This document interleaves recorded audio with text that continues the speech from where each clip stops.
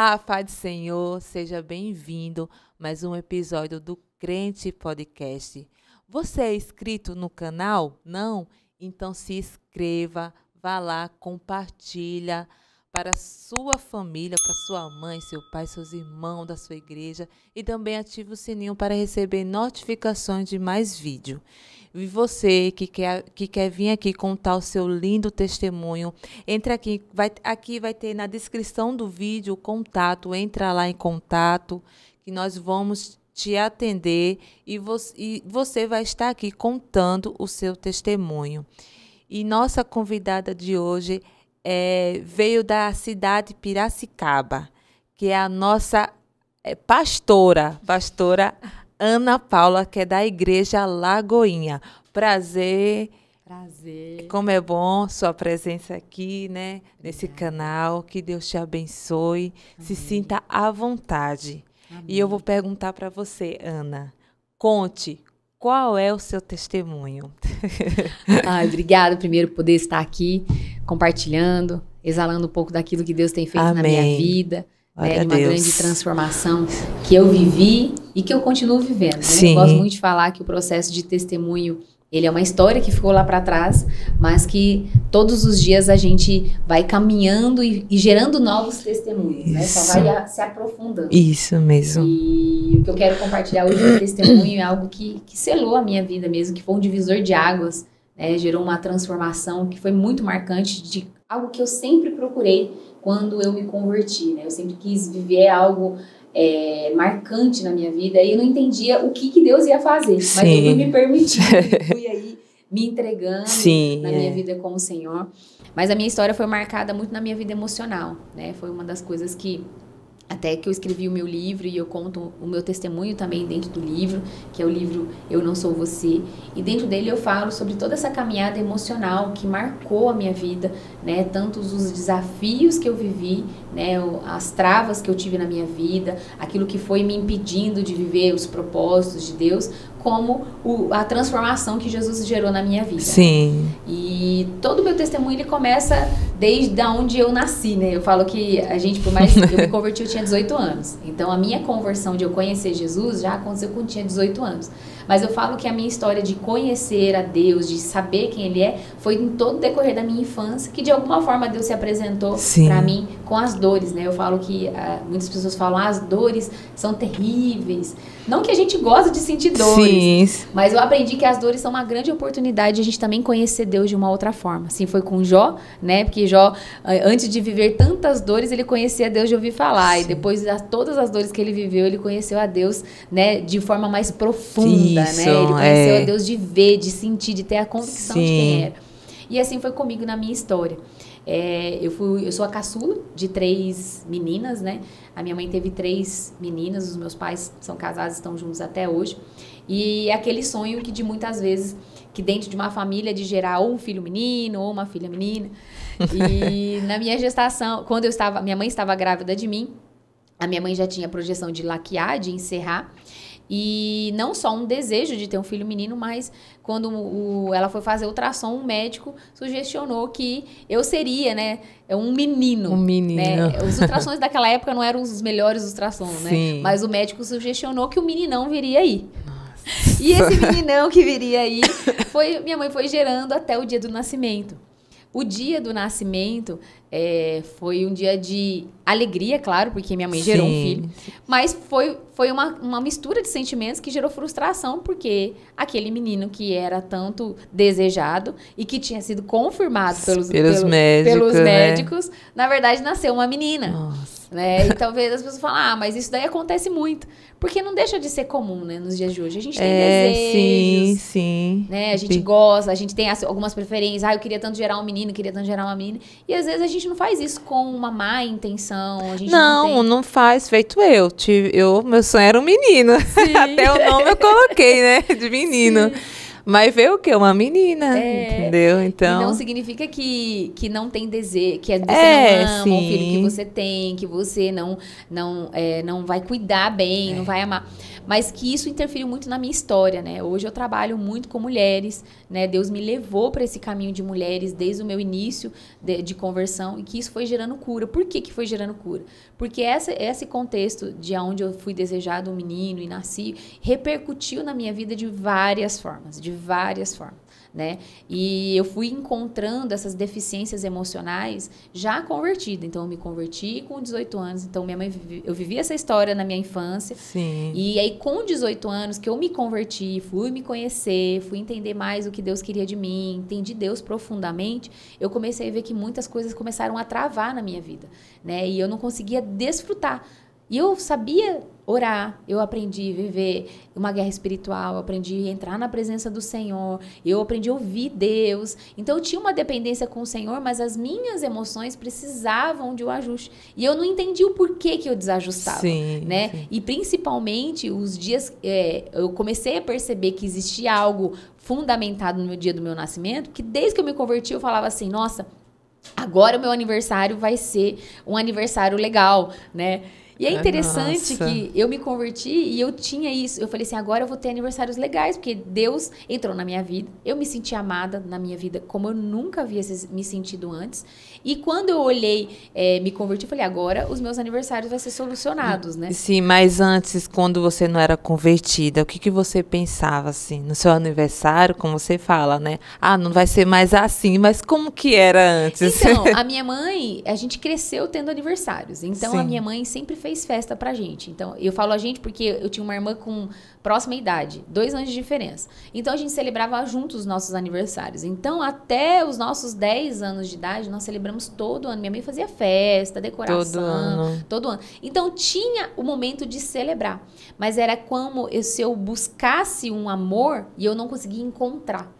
Era algo, eu posso dizer assim que o meu coração era como se ficasse um espaço vazio ali, que ele não era preenchido tão somente pelas festas de aniversário. Sim. Sou grata, reconheci, mas eu tô mergulhando mesmo do ponto de vista da intenção do meu coração, né? Porque às vezes a gente fala muito sobre o que a gente acha, mas a gente não mergulha, né? E eu tô falando muito sobre esse mergulhar, porque não é sobre o que eu não gostei do aniversário, sobre a situação com a minha mãe em si, mas era sobre eu não conseguir sentir aquele preenchimento, era como se dentro de mim ficasse vazio.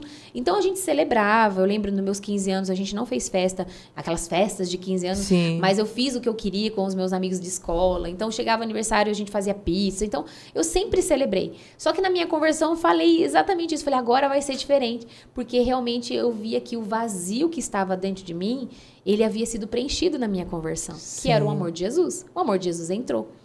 Mas eu falo também que tudo Deus, ele utiliza para converter em bênção. Então, traumas que a gente viveu na infância, traumas que a gente viveu no decorrer da nossa história, porque os traumas, eles são da infância, né? Sim, vem de lá, né? Vem de lá, vem da primeira infância, até os 8 anos, geralmente se formata os traumas. E Deus, ele pega situações como essas, a gente chama de maldição, porque as dores para nós nos dói, né? Mas é uma consequência da nossa natureza caída. E Deus, ele converte em bênção. Então, essa história que para mim era uma dor e que veio repercutindo na minha infância com vazios no meu interior, repercutiu para uma grande história de Deus transformar. Então, eu precisei passar. Então, mesmo estando com o Senhor, convertida, eu precisei viver muitas coisas para entender profundamente. É como a gente tivesse que voltar e rebobinar, né? Sim. Rebobinar e olhar lá para trás, de onde que vem isso? Né? Eu tô aqui fazendo tudo que é certo. Talvez tem gente que tá assistindo a gente aqui, tá falando assim, eu faço tudo que é certo.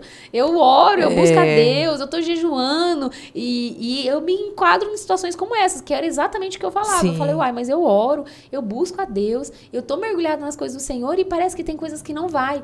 Porque era a vida emocional que estava ali ferida. E que essa ferida emocional estava me marcando principalmente no meu quesito mulher.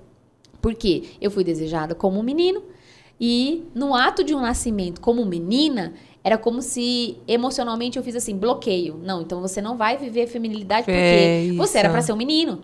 E é interessante que no meu tempo de oração com Deus, eu consegui sentir o amor da minha mãe por mim enquanto eu estava na barriga, mas eu senti o amor que era uma pessoa que ela não tava, que não nasceu, né? Que era um menino. Eu falei, eu vou ser aquela pessoa que vai trazer alegria pra minha mãe enquanto eu tava na barriga. Mas quando eu nasci, eu falei, não vai ser essa pessoa, né? É uma coisa impressionante, né? Parece que deixa aquela marca lá, né, na gente. É muito, como eu falo, é bem profundo. É bem profundo, é bem profundo, né? E às vezes a gente para a gente caminhar nesse trajeto, dessa profundidade, eu falo que o maior ato de coragem de um cristão, até mesmo falando, né, para as pessoas que estão nos assistindo, é a gente mergulhar nessas águas profundas, né? Quando a gente vê o contexto que a palavra fala das águas profundas, dos artelhos, para mim essas águas profundas, o maior nível é a nossa alma, porque Deus criou a nossa alma para se relacionar conosco. Só que ela veio ficando doente por quê? Por causa dos traumas, da história do ser humano, da natureza caída que nós, né? E em Cristo nós somos vivificados. Então, em Cristo nós encontramos, somos ressuscitados das nossas dores, mas precisamos viver os processos, porque é os processos que vai testificar quem Ele é em nós, né? Sim. Quem Jesus é em nós. Se não tiver processos, não tem história para contar, Isso, não né? tem história. Né? E aí as histórias são longas, né? E aí, dentro da minha caminhada, então eu vivi todo esse contexto na minha infância. Então, eu tive esses carinhos por ser filha caçula também, então eu também fui muito... Teve aquele mimo que a gente fala de uma filha caçula, mimada, né? Eu tenho 3 lá em casa também, Você né? tem 3? Eu sou mãe de 3 meninas. E a minha caçula... Meu Deus do céu! As minhas meninas têm 11, 9 e a outra vai fazer 5 anos logo. Tudo novinha, Tudo né? novinha. Então, eu fui mimada por ser a caçula, então eu tive aquele capricho, eu tinha uma tia que fazia tudo que eu queria, que estava ali acolhendo, mas emocionalmente é como se isso gritasse dentro de mim, como se falasse assim, falta alguma coisa, né? Então, como eu falei, a conversão marcou, eu senti o amor de Deus, mas aí quando eu fui vivendo os meus processos, eu casei muito rápido, então eu me converti com 18, e aí eu logo conheci meu marido, Jesus me apresentou, ele falou que eu ia casar com ele, eu falei, então vamos casar, que Jesus está falando, é ele, vou casar, né? E eu casei, então com 2 anos, após a minha conversão, eu já estava casando, estava celebrando o casamento. Nossa, quantos anos? 20? Eu tinha 20 anos. 20 anos. Então eu me converti com 18, 2 anos depois eu estava casando, estava com 20 anos. E aí eu me casei e aí eu já comecei a viver a minha história, né? E aí eu falo que o casamento é uma grande chave na nossa vida pra gente entender quem nós somos, né? Porque a infância a gente projeta a nossa história. E quando a gente casa, que Deus fala assim, deixa pai, deixa mãe, a sua história ficou. Agora você constrói uma nova história. Com quem? Com uma nova pessoa, com costumes totalmente diferentes. Vamos se adequar. E ali, os conflitos de início de casamento, que é normal, os ajustes, começou a sobressair muitas coisas no meu interior que eu não imaginava que como uma mulher espiritual, em 2 anos que eu fiquei muito mergulhada com o Senhor, eu falei assim, nossa, tá fácil comigo com Deus, né? Eu oro, eu busco, Deus faz as coisas e funciona. Mas aí eu comecei a viver os conflitos emocionais. Então, eu fiquei 1 ano morando com a minha sogra, porque eu não conseguia ter diálogo a ponto de meu marido entender que ali não era o lugar que eu queria ficar. Então, eu comecei a me anular muito. Então, foi a fase da minha anulação. Então, aquilo que no dia do meu nascimento foi frustrante, ao momento que eu fui recomeçar a minha vida, que é o casamento, que para mim o casamento é um start de Deus novo para nós, eu comecei a me anular. Então, eu deixei de fluir como mulher, E isso foi um processo, né? Não foi só uns dias. Mas, assim, eu não conseguia me posicionar e dizer pra ele que ali não era o lugar que eu queria ficar. Então, eu ia engolindo as situações difíceis. E eu falava, vou orar. E eu orava. E a minha vida de oração sempre foi orava, servia na igreja. Nós sempre estivemos ativos no ministério. Nunca paramos no sentido de falar, não quero mais saber disso. Não. O Senhor sempre foi nos guiando. Então, início de casamento, servindo, orando, jejuando. Meu Deus, eu jejuava a ponto que eu até falo hoje. Eu não consigo comer muito. Eu aprendi a não comer muito. Não comer muito. É claro que a gente tem os picos, né, na vida da gente. Mas eu não tenho o hábito de comer muito. Por quê? Porque eu aprendi o jejum, né? Sim. E mesmo assim, tendo muitos conflitos emocionais. Então, eu queria falar algo com meu marido, mas eu tinha medo. Porque eu falava assim, se eu falar algo pra ele, ele não vai entender o que eu vou falar. Era como se ele não conseguisse entender. E aí, eu fui me anulando muito. Então, eu fiquei ali por 1 ano, orando a Deus, falando, Deus, nos tira daqui. Mas eu não conseguia falar com meu marido, dizer o que estava sentindo no meu coração. E aí, passaram mais 1 ano, a gente mudou de lá, foi pra nossa casa. Eu falei, agora vai mudar. Eu achava que o problema era estar no lugar errado. Onde muitas pessoas, às vezes, encontram isso. Eu já vi muitas pessoas falarem assim, você tá no lugar errado, porque por isso que não funciona. E não é eu sempre estar no lugar errado. Eu fui pra minha casa. Deus cumpriu uma promessa e a gente comprou uma casa de uma forma milagrosa. Aconteceu um milagre. Deus fez um milagre. Eu queria sair dessa... E Deus fez um milagre a ponto de comprar uma casa. Eu poderia alugar uma casa, né? Eu fui pra minha casa, então eu tava num ambiente novo. Eu falei, agora vai dar.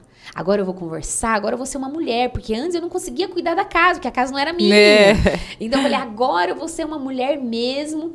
Então fui pra nossa casa e a gente começou ali montar as coisas do jeito que a gente queria, sonhar os sonhos que a gente queria e mesmo assim eu via que o meu coração não ia. Eu tinha muitas dificuldades de abrir o meu coração, de mostrar para ele quem eu era. Era como se eu só podia mostrar aquela mulher espiritual, mas eu não conseguia mostrar o que estava dentro de mim. Eu não conseguia mostrar a minha fragilidade. Sim. Era como se eu não pudesse mostrar a minha fragilidade para ele. Só que existe uma grande coisa, né? Quando a gente esconde a nossa fragilidade, a gente também esconde as nossas fortalezas, as nossas forças. Então, ao mesmo tempo que eu achava que eu era forte, eu não estava sendo forte, né? Eu vivia sempre num nível de poucas dependências com o Senhor. Sim. Porque a gente é aquele nível de controle, até onde eu estou controlando. Então, eu tenho vida com Deus, eu oro, eu busco, mas eu estou controlando por quê? Porque as minhas emoções, elas não estão prontas para depender de Deus e depender das pessoas, né? No caso, o marido. Sim. Porque Deus nos criou para viver a submissão debaixo de uma forma agradável. A submissão ao nosso marido é uma forma agradável, que protege a nossa feminilidade. E eu não conseguia entender isso. Eu sabia que a Bíblia dizia, mas eu não conseguia viver isso. Então, eu me submetia, mas eu não me submetia, eu me anulava. Então, eu quis entrar nessa questão de submissão, mas me anulando. Então, eu fui minando tudo aquilo que estava dentro de mim. Como mulher, no meu dia a dia, né? Na minha vida. Sim. Então, sentimentos não eram fluidos. Eu não podia falar o que eu penso. Não porque ele não deixava, mas porque eu não me sentia... Não sentia vontade ou não sentia bem? Eu não me sentia bem. Era como se aquilo que eu fosse falar fosse um problema. Ah, entendi. Eu sentia que como aquilo que se eu fosse falar pra ele o que eu sentia, eu ia gerar um problema na vida dele. Por quê? Porque, de certa forma, o trauma que eu vivi, dessa frustração de ser gerado, ele foi potencializando na minha infância o quê? Você é um problema. Né? Você não é bem desejado. Mas isso foram interpretações que eu dou. Por você, né? Eu gosto muito das pessoas, eu gosto muito de falar isso e até atuei na área terapêutica por 8 anos. Hoje eu estou muito mais imersa no ministério. Mas atendi muitas pessoas e eu gosto muito de dizer sobre essa questão emocional de um ponto de vista que, assim, por mais que outras pessoas de fora esteve junto com a gente, que nem minha mãe, meu marido, foram pessoas que conviveram. Tudo aquilo que está em nós é nossa responsabilidade. Então, não importa o que as pessoas fizeram, o que está em mim, eu tenho que cuidar. Então, por mais que quando eu era criança, eu não desejei, eu não quis, mas esteve sobre mim, eu acredito que Deus, pela sua infinita graça, Ele transforma todas essas histórias que veio para nós, para uma bênção que Ele tem a transformar, né? Sim. Então, ficou em mim. Eu tenho que cuidar disso. Então, se o fulano, o ciclano fez, se faltou alguém, se alguém fez mal para mim, eu entendo assim, isso agora está em mim. Se está em mim, eu tenho que cuidar e é minha responsabilidade. Então, eu construí essas emoções e que eu fui trazendo para dentro de mim, no decorrer da infância, como um conjunto de traumas, que eu era um problema.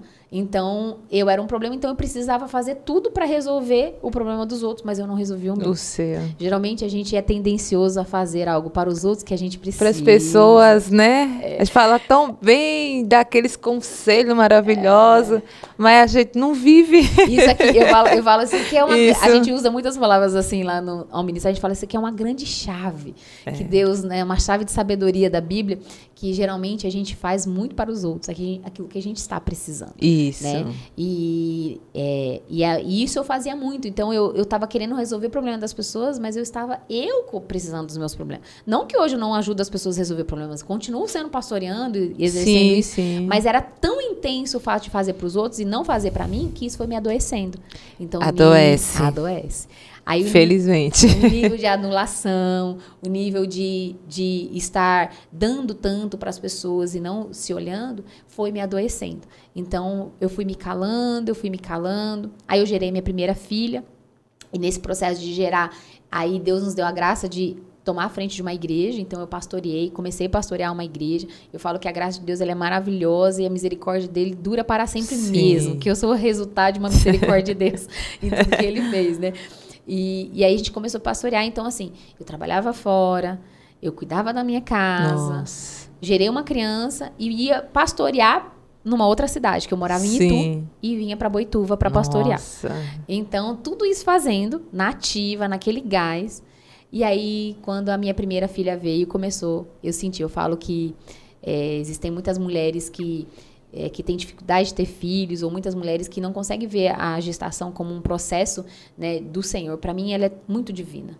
Né? É a graça, eu falei, como que se formam ossos dentro de uma barriga de uma mãe, né? É a graça de Deus, e a mulher que gera um bebê, ela passa por um processo de cura maravilhoso. Meu médico falava isso, meu médico não é nem cristão, e ele que fez o parto das minhas 3, ele falava assim, Ana, o processo de gerar é perfeito. Ele falava assim, Deus criou tudo. E ele nem falava como cristão, ele falava pelo entendimento de vocês. Ele falou, criou perfeitamente. E tudo que você vive na gestação que vai gerar... É a maior oportunidade de você viver curas no seu corpo físico, ele dizia. Ele falava assim pra mim, depois que eu gerei a 3ª, ele falou assim, Ana, agora você precisa se cuidar. Você não vai ter mais filho. Porque o processo de gerar gera cura. Por isso que as mulheres de antigamente não tinham tanto câncer. Não tinham tanto... Não tinha, né? As de hoje, tem quantos níveis de câncer que tem? Por quê? Sim. Porque elas param de gerar. Os hormônios foram criados para gerar, mas eles precisam ser impelidos, porque as mulheres não geram mais, e aí começam a ter doença. Olha que forte. Meu médico me explicou isso. Nossa, não sabia, não. É muito forte isso, né? E aí isso foi tão forte para mim, porque daí eu vivi isso na gestação. Então, meu processo de gerar, ele começou a ser muito curativo, porque eu via isso do meu médico, e eu fui vivendo os conflitos, né? E aí, assim, crise de ansiedade no processo de gerar. Eu sentia falta de ar. Eu falava, gente, como eu sinto falta... Da onde que vem essa falta de ar? Nossa. Meu nariz tá furado normal, minha boca respira. Eu não tinha falta de ar. E era o meu questionamento.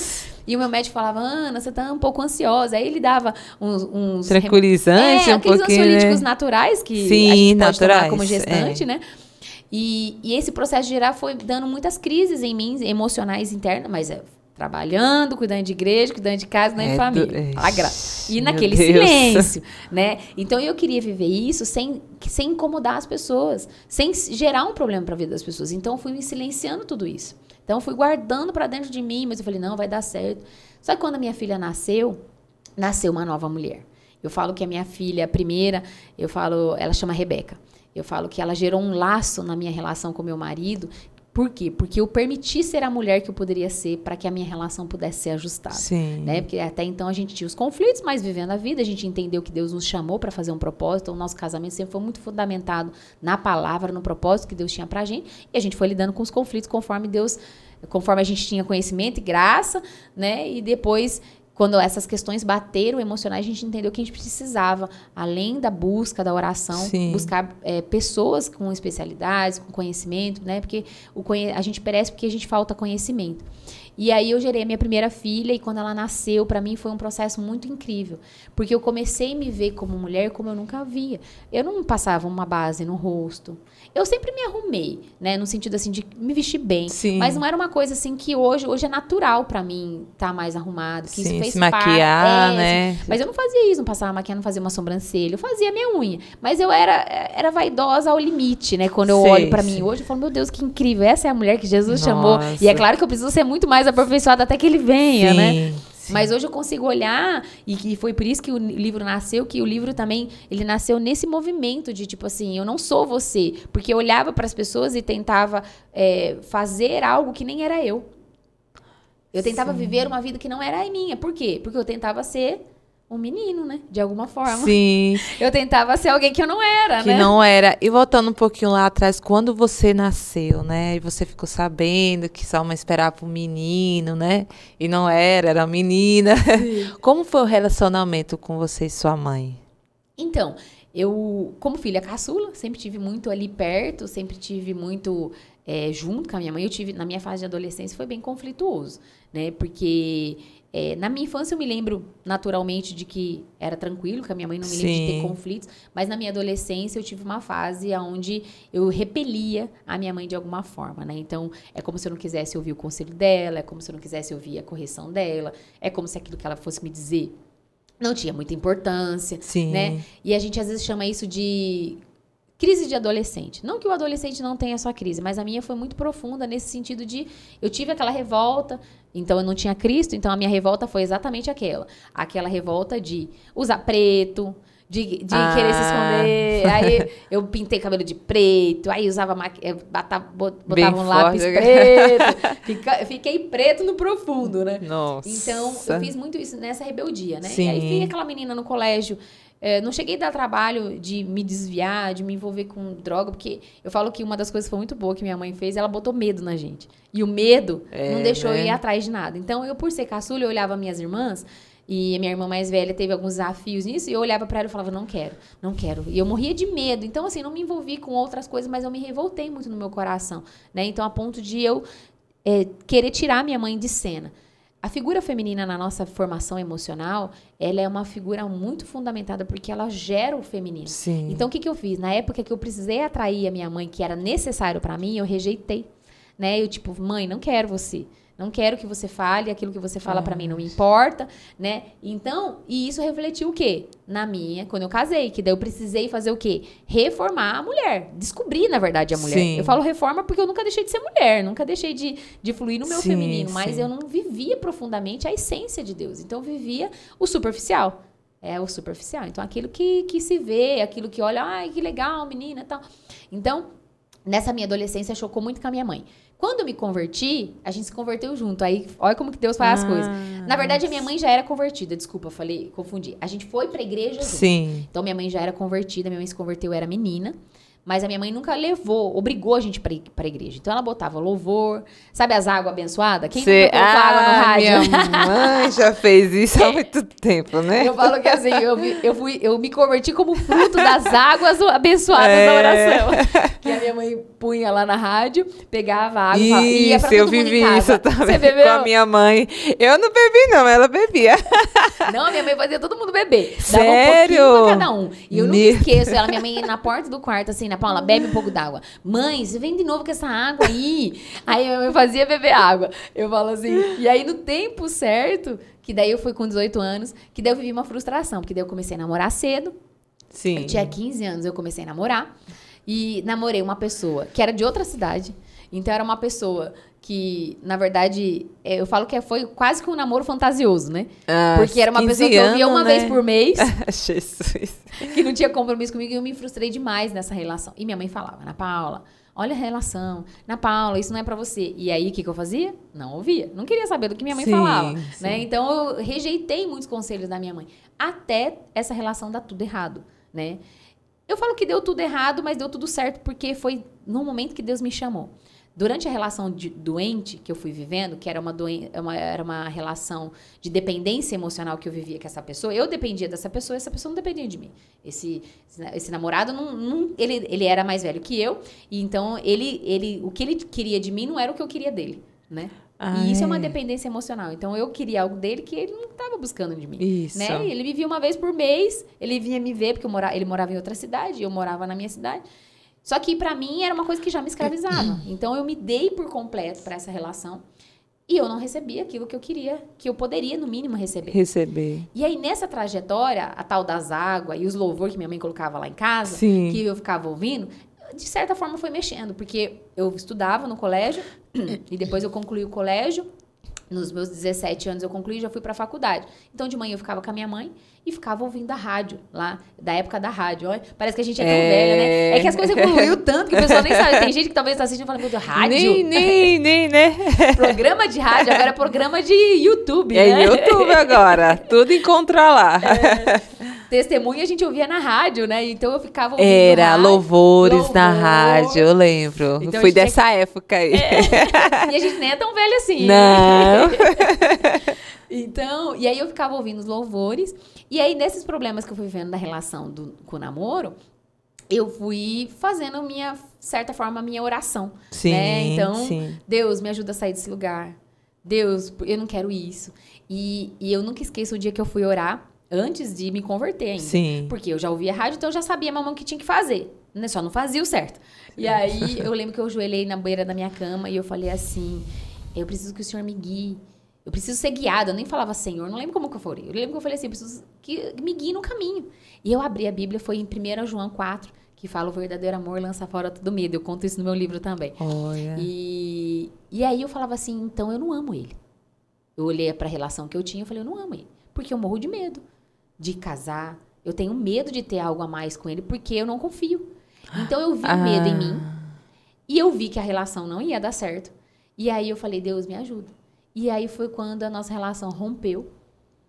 E vivi uma situação bem de ouvir palavras que eu jamais imaginava, né? Porque ali eu já me anulava, né? Antes de eu ir para o casamento, eu já me anulava ali. Então, você vê que a ida para o casamento ainda foi um reflexo dessa doença emocional que eu ainda estava vivendo. Então, Jesus entrou nesse meio do caminho, me deu fé, me deu garra, me deu determinação. Sim. Mas a doença emocional ainda de eu estar presa, a dependência emocional ali, ainda me acompanhou até... Né? A gente vai chegar lá nessa parte. Sim, sim.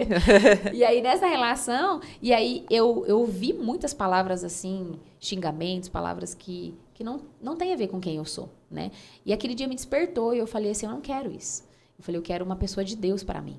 Né? Mesmo sem saber como seria uma pessoa de Deus, né? Porque os meus pais, minha mãe ia para a igreja, mas meu pai ainda não havia se convertido. Então, ele não era convertido. Não, a minha mãe se converteu, eu acho que eu tinha 6 anos. Sim. Só que ela nunca obrigou, mesmo eu sendo 6 anos, minha mãe não obrigava a gente ir para a igreja, porque meu pai não ia, então ela ficava deixava na dispensação onde meu pai poderia posicionar, enfim, e não fez assim, né? Então, mas eu ouvia e as sementes foram sendo plantadas, a oração da minha mãe, eu sei que tudo isso foi, né? E aí eu ouvi essas palavras terríveis desse relacionamento e eu decidi que eu queria um homem de Deus e que eu não queria mais viver isso. E aí eu fui pra igreja. Eu fui pra igreja que eu via na rádio. Então, eu ouvi o pastor na rádio e falei, vou nessa igreja. Eu gosto dessa voz, eu não fazia nem ideia, porque a gente não tinha Instagram pra ver quem era o pastor da rádio, né? Então, é aquela pessoa que a gente conhece pela voz, né? Nossa, a hora que eu ouvi ele, eu falei, meu Deus, eu imaginava que o senhor era uma outra pessoa. Né? Hoje não, a gente escuta a rádio e vê, né? E vê. Se bem que tem até como é que chama lá, do Spotify lá também. É podcast também, né? Também, mas sem imagem, Spotify, né? Isso. E então, eu vi a rádio e aí eu fui conhecer a igreja e aí eu já me apaixonei por Cristo. Foi um primeiro amor que eu falo que ele vem resgatando na minha vida todos os dias, assim, toda essa caminhada. Já são 18 anos, né? Aí eu tô com 36, mais de 16 de casado. Vai fazer 16 de casado. Ainda, vai fazer 16 anos de casado, mas eu me converti com 18. É isso aí, são 18 anos. E aí eu me encontrei em Cristo. E aí o amor de Jesus, ele entrou no meu coração e gerou uma transformação. E aí aquele vazio, ele foi preenchido. Que era a falta de amor. Eu não conseguia deixar as pessoas entrarem, né, no meu coração, por medo do que elas poderiam fazer para mim. Então eu cresci, acho que, diante de todo esse sentimento de ameaça, me sentindo em risco, com medo, sabe?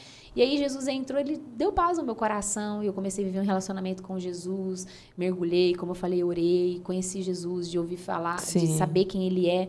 Mas aí Jesus falou assim, agora vamos ver umas profundidades? Aí eu casei, né? Aí eu casei e fui viver as profundidades de olhar para dentro de mim, né? De olhar para os meus sentimentos e foi quando eu encontrei mais uma vez o reflexo daquilo que eu tinha vivido na minha infância.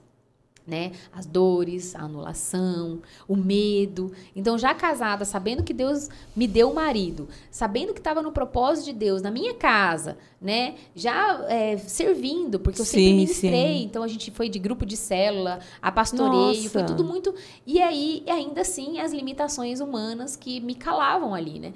E a ponto de o excesso de atividade tentar acobertar emocionalmente. Por isso que eu falo muito para as mulheres hoje, tem que tomar muito cuidado com o excesso de atividades que a gente faz. Né? Hoje eu continuo ministrando para as mulheres, hoje eu continuo, Deus, pela graça, ali arrebanhando as mulheres ali no ministério onde eu pastorei. E eu falo, toma muito cuidado com o excesso de atividades. O excesso de atividades que você faz, você está escondendo alguma coisa que você precisa olhar dentro de você.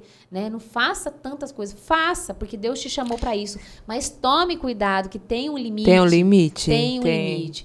Porque às vezes por detrás de muita execução tá uma anulação, como foi comigo. Isso. Né? Eu vivi isso. Então, eu me anulei, mas como eu falo, a misericórdia de Deus foi linda, né? Que tem pessoas que viveram comigo o meu início de pastoreio, caminham ao meu lado, né? Estão ao meu lado para falar assim, olha, a graça te manteve de pé.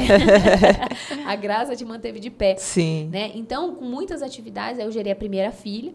E aí, gerando a primeira filha, eu comecei a ali ver, né, o que o Senhor poderia fazer na minha feminilidade. Que eu falei, eu tenho uma menina.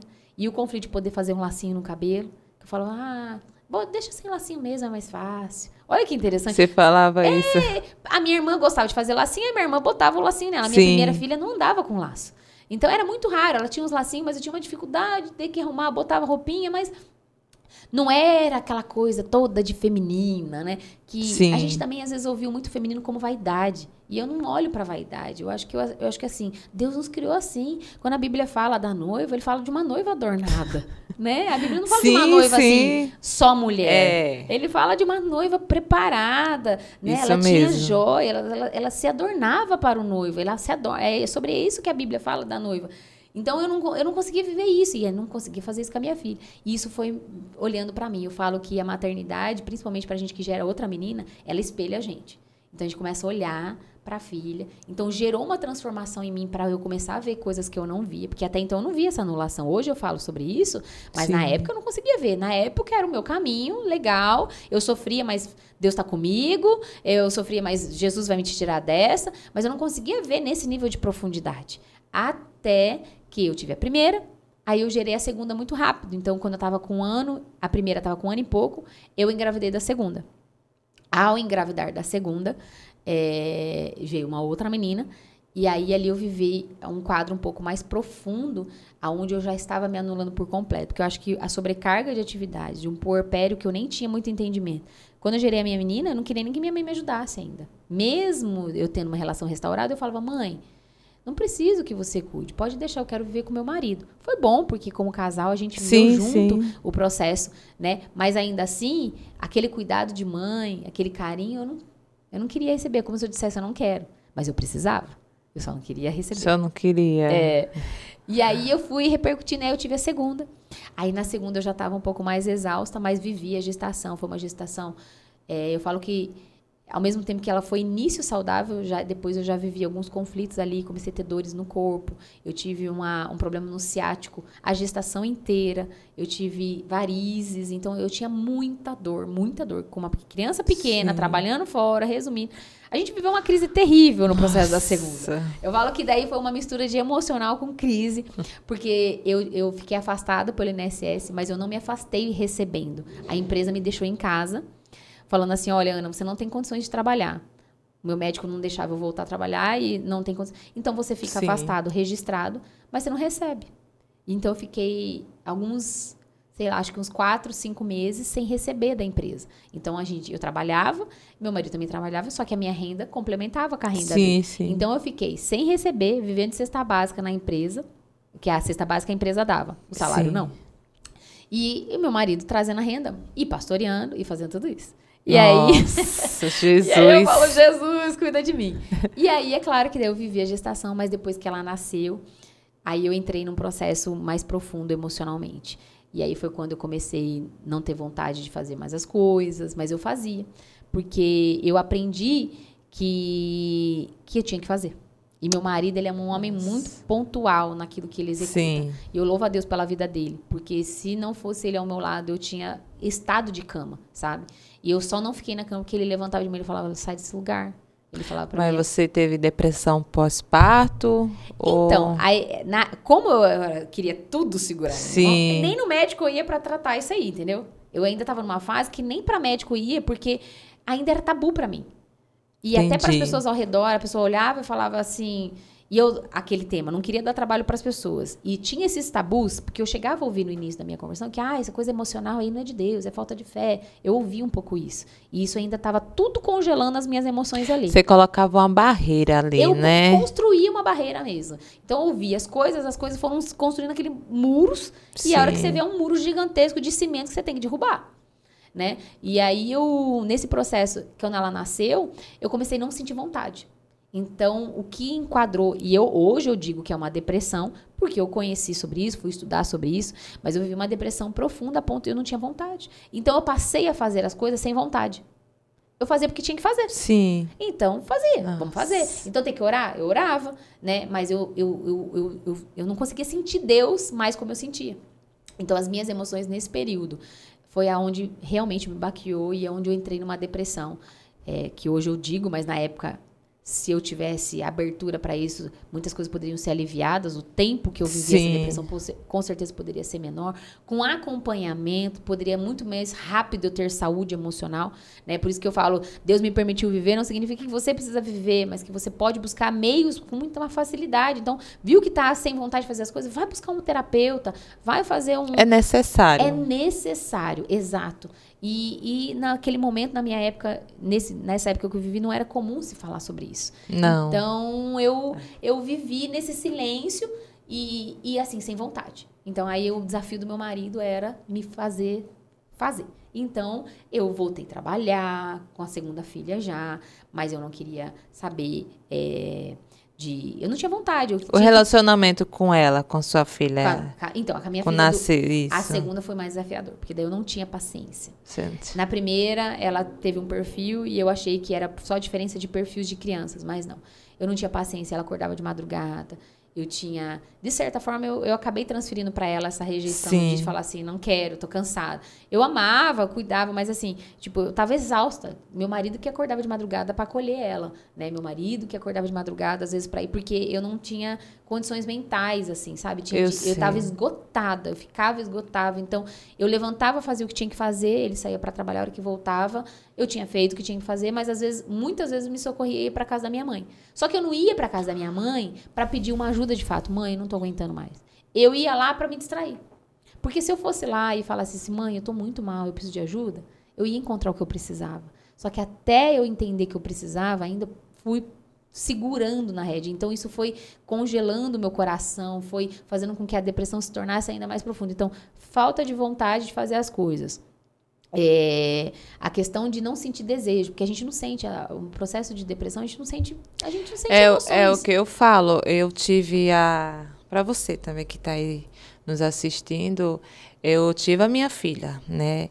Eu tive depressão pós-parto, mas eu não sabia, entendeu? Eu não sabia, eu fui ficando cansada, como você fala, esgotada, sem vontade de fazer nada, para mim, nada fazia sentido na minha vida. Sim.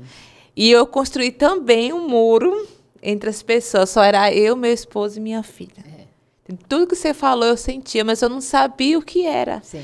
E eu falo assim, para você é necessário você procurar ajuda. Sim. Procurar ajuda, se tratar, porque é uma depressão profunda, você acaba pensando até coisas ruins, né? Sim, não, Negativa. E assim, a gente entra no profundo mesmo. Se não tiver ajuda lá fora, que é necessário, primeiramente Deus, segundo, né, ali seu esposo cuidando de você, mas você precisa de ajuda de algum médico, né, para conversar com você. Então, eu vivi isso e muita gente vive isso, né? Hoje tem sido muito comum. E a parte boa de ser comum é que os meios para auxiliar as mulheres nesse processo hoje é muito maior, né? Isso. Então, hoje existe meios, existe já até a questão do antecipado, pós-parto, né? Do pré-parto. Então, que a mulher vai recebendo orientação, a mulher vai recebendo direção. E isso ajuda muito, né? Que no seu contexto, no meu, não existiu. Para mim, não teve, né? Muita gente não aceita, né? Fala, mas eu não tô, mas... né? Acho que é aquele até conjunto, né? Eu falo que não tinha, mas às vezes eu também não estava pronta para receber, né? Isso. Né? Tipo assim, eu estava pronta para enxergar que eu precisava disso. Eu não enxergava. Então eu também não. Você não enxergava, mas depois eu fui... A gente vai aprendendo, né? Deus vai auxiliando você, vai conversando com você, né? Você vai conversando com seu esposo e vai abrindo aquela mente, né? Sim. Para mim foi muito importante, porque daí ele... e aí a gente tinha um compromisso. Então... Além de trabalhar, aí a gente passou por uma situação financeira difícil nesse período, a gente pastoreava, então aí ele já tinha uma empresa, tinha uma imobiliária, então assim, foi um conjunto de desafios nesse período, que a hora que ela nasceu, eu realmente me perdi no sentido de, eu falo que eu me perdi para me achar por completo, eu falo assim, a gente tem vários processos de transformação na nossa vida, mas o ápice da transformação, quando vai virar, é quando você não vê mais saída. Eu falo assim que esse é a crise profunda, terrível. Por quê? Aí eu até aconselho algumas mulheres, muitas mulheres, eu falo assim, quando você tá lá no fundo do poço, você fala assim, eu não sei mais o que fazer. Não tem caminho nenhum para fazer, só tem um caminho. Que é você sair de cima do poço, sair de dentro do poço, né? E ir para cima. Então tem que sair desse lugar. Sim. E Deus vai te apresentar um caminho para isso. E aí você tem que estar pronta. Tirando as ideias, aquilo que a gente criou como um tabu, né? Que é os muros que a gente constrói, para poder enxergar o que Deus tinha. Então, aí eu vivi esse processo já desafiador. E aí E aí você vê, Deus fala com a gente. Em todo esse processo, Deus vai falando. Porque eu não sentia o amor dele, mas eu ouvia ele falar. Sim. E eu lia a palavra, eu entendia muitas coisas. Tinha momentos que eu estava muito mais em crise, eu não conseguia entender, e isso é um fato, né? Mas, mesmo assim, eu não deixei de ter a vida com Deus, o caminho com Deus. Sim, você teve pensamento de suicídio também? Tive, foi nessa fase. Até quando eu estava na gestação dela, quando eu estava com ela na barriga, algumas crises que a gente foi vivendo por causa dessa questão das finanças e todas as crises que foi passando. Tinha dias que eu entrava dentro do carro e acelerava e falava, eu não quero mais viver. Né? E assim, isso foi muito forte pra mim, porque eu botava as duas juntos, assim, e falava, Jesus, tem misericórdia, uma na barriga, a outra na coisa. Eu entrava dentro do carro e às vezes eu falava, Jesus, eu vou soltar, mas eu sabia que isso não era um caminho para aquele que é filho de Deus. E eu falava, não pode ser essa alternativa. Dentro de mim gritava isso, mas eu falava, isso não pode ser a minha alternativa. Né? Então, por muitas vezes, eu nunca tentei no sentido de fazer algo, né? Mas, assim, quantas vezes eu tava dirigindo, eu queria jogar o carro onde eu tava, sabe? Só que eu falava assim, eu não vou jogar porque eu sei que eu vou sobreviver. Eu falava assim, o Espírito Santo era tão forte, eu tinha tanta convicção do chamado, eu falava assim, não vou jogar, porque eu sei que eu vou sobreviver, eu não vou morrer. Né? Não vai acabar com essa dor. Então, a gente fala rindo, mas é terrível esse processo. Mas eu pensava assim, nossa, eu quero ir pro céu, eu não quero ir pro inferno, né? Assim, aí eu vou me jogar na frente do carro, vai ficar mais doído, eu não vou pro inferno. E ainda o meu era tão forte que eu falava assim, eu não vou morrer. Eu falava assim, eu sabia que eu não ia morrer, porque eu entendia o que Deus tinha me chamado para fazer, que eu não estava fazendo. Então, que eu estava passando por um momento difícil. Então, por mais tanto emocional, que eu falei, se eu me jogar não vai adiantar nada, eu vou ficar doente, não sei. Pode ser que as minhas filhas morram e eu fique aqui, depois ter que resolver todas as situações. Aí eu falo, o problema vai ser pior, então não se joga. Mas os pensamentos eram muitas vezes, assim, por diversas vezes. Eu falava, por que eu acordei? O fato de a gente não sentir vontade de fazer as coisas já é um sinal de você dizendo assim, você não faz sentido nenhum aqui. Então, essa frase, esse diálogo interno pelas emoções gritando, ela leva a fazer o quê? Você olhar e falar, não tem sentido nenhum aqui, então eu não tenho utilidade. Então, por mais que... A única forma que eu me abastecia, por mais incrível que pareça, né, já vi pessoas julgando, mas eu tomo muita cautela em dizer isso, era quando Deus me usava para ministrar, porque eu ministrava. E aí eu pegava, estudava a Bíblia e Deus me usava. A hora que eu estava ministrando, era um processo de cura muito grande para mim. É como se estivesse falando para você mesmo. Então, Deus me usava no ministrar, porque eu aprendi com o Senhor de não ter que ficar falando de mim na ministração. Né? Eu usava os meus exemplos, mas eu evitava colocar eu no centro. Então, Deus já tinha me ensinado isso. Então, com tudo esse mal, o dia que meu marido falava assim, hoje você ministra na igreja, hoje é seu dia. Aí eu tinha aquele conflito de, eu não vou falar o que eu estou vivendo, porque eu estou vivendo um momento terrível, mas eu sabia que eu tinha um refrigério, porque depois que eu ministrava, eu sabia que Deus falava comigo e Ele me usava para as pessoas. Eu falo, misericórdia de Deus é linda, né? Porque nos momentos mais tão difíceis, Deus estava me usando para falar com as pessoas, no momento que eu queria acabar comigo mesmo antes. De repente, Deus me usava. E aquilo que eu falo, repito isso, não é que você deve fazer isso e não se importar, mas Deus vai fazer o que Ele precisa fazer através de você. Então, eu falo que essa graça foi um processo de cura também para mim, de ver, eu tô nesse momento difícil, Deus me usa. E eu não fiquei me sustentando em somente ser usada, porque já vi muitas pessoas e já atendi pessoas, até mesmo que servem, ela fala assim, eu preciso fazer para gerar cura. Eu falo, calma, não é uma linha muito tênue. Deus vai te usar, mas você não pode substituir o que você tem que fazer. Então, Deus vai te usar, mas faça o que você tem que fazer. Sim. E foi o que Ele fez comigo. Então, Ele me usou, Ele me transformou, muitas vezes em momento de pregação, até mesmo de orar pelas pessoas. Isso aconteceu tantas vezes, eu ia embora, às vezes, acabada. Eu falava, Jesus, o Senhor usou eu para falar com uma pessoa, mas olha o estado que eu estou aqui. Né? O nível de situação que eu quero acabar com a minha vida, sabe? E isso pra mim era Nossa, é forte, né? É muito forte, era conflituoso, porque tinha dia que eu falava, eu não vou fazer mais nada, eu falava, mas não é sobre mim, quem faz não sou eu, quem faz é Deus, né? Porque também é isso. Então, nem o extremo de quem faz é Deus e eu não vou fazer nada, e nem aquele lugar, não vou fazer nada porque eu não me sirvo útil. É o equilíbrio, né, disso que Deus foi me levando. Então, precisei chegar nesse estado para entender coisas que hoje me auxiliam muito naquilo que eu faço. Hoje eu consigo viver com paz para lidar com todos os conflitos que não mudam. A gente está aqui no mundo, natureza caída, ser humano nos seus próprios deleites, uma geração. Hoje eu falo que não é mais a geração que grita depressão, mas é a geração que grita o narcisismo, né? Porque é o reflexo de uma doença emocional. Só abrindo um parênteses aqui, a gente fala muito sobre narcisismo, né? E eu escuto muitas pessoas falarem, atendo muitas pessoas falando, pastor, eu quero... Não, essa relação é narcisista, não dá para viver. Mas eu falei, minha filha, pera um pouco. Todo mundo que está doente emocionalmente se torna um narcisista em pessoa.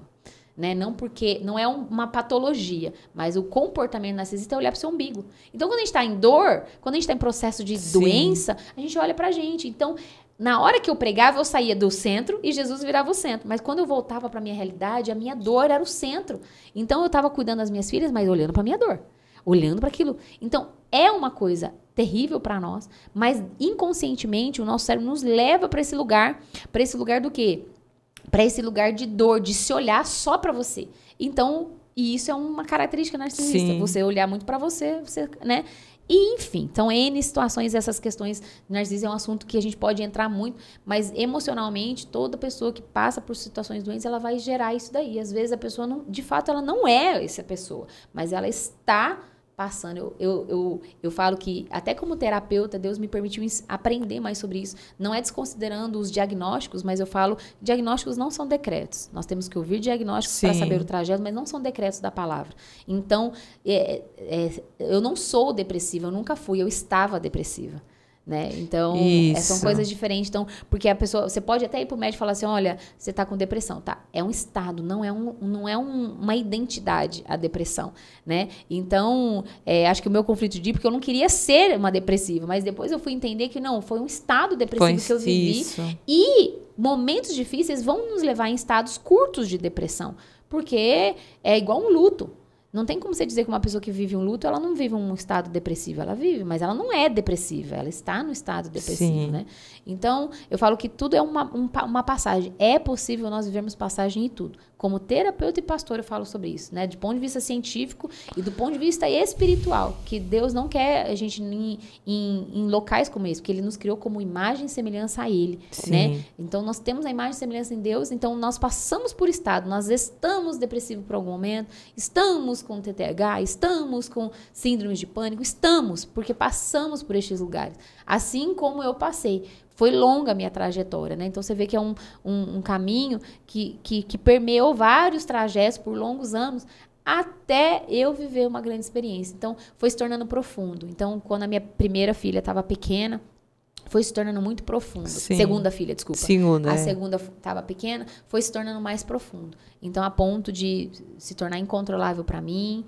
E aí, eu já estava querendo ir atrás de psiquiatra. Eu queria fazer uma coisa, mas na época eu já nem tinha mais convênio. Então, para vencer a barreira, tinham outras barreiras que a gente já tinha colocado. Sabe aquela coisa?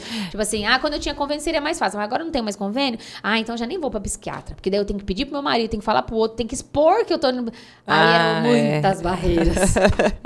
Mas Deus foi bom, porque eu conheci uma moça, eu nem lembro, uma pastora, uma outra pastora que eu conhecia, que eu conhecia, não era próxima de mim, mas eu conhecia, e ela começou, eu vi a história dela falando sobre essa questão emocional, que ela tinha vivido ansiedade. Ela falava sobre ansiedade.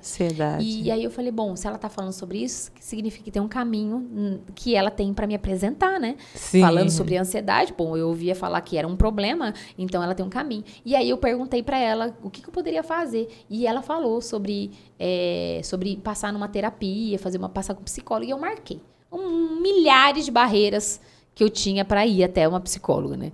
E eu falava, e eu não aconselhava as pessoas a ir eu falava, vai orar, vai buscar de Deus, Deus vai te dar direção. Porque em todo tempo Deus esteve nessa direção. Só que Deus precisa apresentar pessoas certas para nossa vida. E a gente precisa estar pronto para receber essas pessoas certas. E eu precisava estar pronta para ir até uma psicóloga, né? E abrir isso. E aí eu me lembro que daí as meninas pequenas, eu fui até uma psicóloga, fiz um atendimento. E aí falei do que eu estava vivendo, e ela falou que eu estava passando por um processo depressivo e que era importante eu procurar ajuda, tal. E eu falei, bom, então eu sei o que eu vou fazer. eu vou buscar a ajuda do Senhor primeiro. Eu queria algo novo do Senhor. E aí, mas eu precisava buscar algo, né, emocional também. Eu falei, eu vou estudar. E nesse meio tempo eu já tinha lido livros sobre inteligência emocional. Então, quando eu fui na terapia, olha quanta barreira eu já tinha rompido. Eu já tinha lido livros sobre inteligência emocional. Eu já tinha buscado um pouco sobre autoajuda, biblicamente falando, né, o autoconhecimento bíblico. Então, já estava me destravando algumas coisas. Mas ainda sem vontade de fazer as coisas, fazendo obrigado porque tinha que fazer, né? Ainda nessa vibração ruim, né, de fazer o que tem que fazer. E aí, até um dia que foi uma crise muito forte que eu tive, eu falei, Deus, eu não aguento mais. Eu lembro que eu me joguei do lado da minha cama e chorei. Na verdade, não consegui nem mais chorar. Eu cheguei no nível que o choro não era mais um lugar de escape. Porque ainda quando a gente chora, a gente vai limpando, né? Aí eu já nem conseguia mais chorar. E eu falava, Deus, tá zero, não aguento mais isso aqui. Não, tá difícil pra mim. E aí, me mostra um caminho, eu não sei mais o que fazer, eu não conseguia nem chorar. Era uma oração que eu falava, meu Deus, parece que eu tô fria, gelada. Eu sei como parece que eu tô no nível do gelo, que só eu tô nesse gelo. E aí eu lembro que eu fiz essa oração, e aí eu peguei meu celular e vi que ia ter um encontro com Deus de a gente sempre fez muitas conexões entre pastores de outras cidades. E eu vi que ia ter um encontro na cidade de Jundiaí, de uma pastora que eu conheci. Eu falei, vou nesse lugar aí. Eu preciso começar do zero. Não aguento mais isso. E aí eu fui nesse encontro. Ainda eu confesso que eu vivi libertação lá, mas eu confesso que eu não saí de lá ainda sentindo Jesus. Né? Então, as minhas emoções ainda estavam travadas, mas eu tive consciência, porque a Bíblia fala de um culto racional, né? Então, a gente sente Deus, mas a gente precisa fazer o culto racional, porque o culto racional, ele é além das nossas emoções. Então, a gente não vive pelo que a gente sente, mas a gente não deixa de sentir Deus. E aí, eu fui lá, então, eu tinha consciência que Deus estava presente, eu tinha consciência que o Senhor estava lá, passei tudo que tinha que fazer lá de libertação, eu me joguei por completo, mas aí eu ainda saí de lá, ainda não sentindo Deus completamente. O que me marcou muito desse dia foi uma coisa. O nível do meu casamento já começou a ser afetado, porque eu achava que o meu marido era o problema de todas as coisas, de eu estar da forma que eu estava. Então, ele foi o bode expiatório que eu escolhi para justificar a minha dor. A gente escolhe alguém, né? Então, isso é muito comum. Alguém, a gente, que eu digo assim, é inconsciente do ser humano escolher alguém. E eu escolhi o meu marido. Então, pra mim, eu estar daquele jeito era reflexo, parte dele. Então, eu vivia esse conflito. Então, parte que eu dizia que era ele, outra parte eu falava, não pode ser só ele. Mas eu ficava naquele assim, ainda jogando pra ele. Porque ele é o homem da casa. Porque ele é isso. E eu tentando convencer isso, jogando isso nas costas dele. E aí, nesse retiro que eu fui, eu brinco que eu conheci o homem de verdade que estava do meu lado, né? Porque eu entrei lá falando, meu marido é um problema, preciso dar um jeito nisso aqui, né? E que eu saí de lá, eu nunca me esqueço, que daí era em outra cidade e ele foi me buscar. Só que a gente nem tinha combinado, eu tava tão assim, exausta, que eu falei, ai, tô cansada. E entrei lá e eu falei, depois a gente vê como você tem que me buscar aqui. E entrei, eu só que precisava rebobinar e transformar minha vida. E aí, a hora que acabou o evento, eu até liguei. Eu ia ligar pra ele. A hora que eu ia ligar pra ele, coisa, sabe, cena de filme, assim? Sim. Que daí o marido ia entrar, abrir a porta, assim.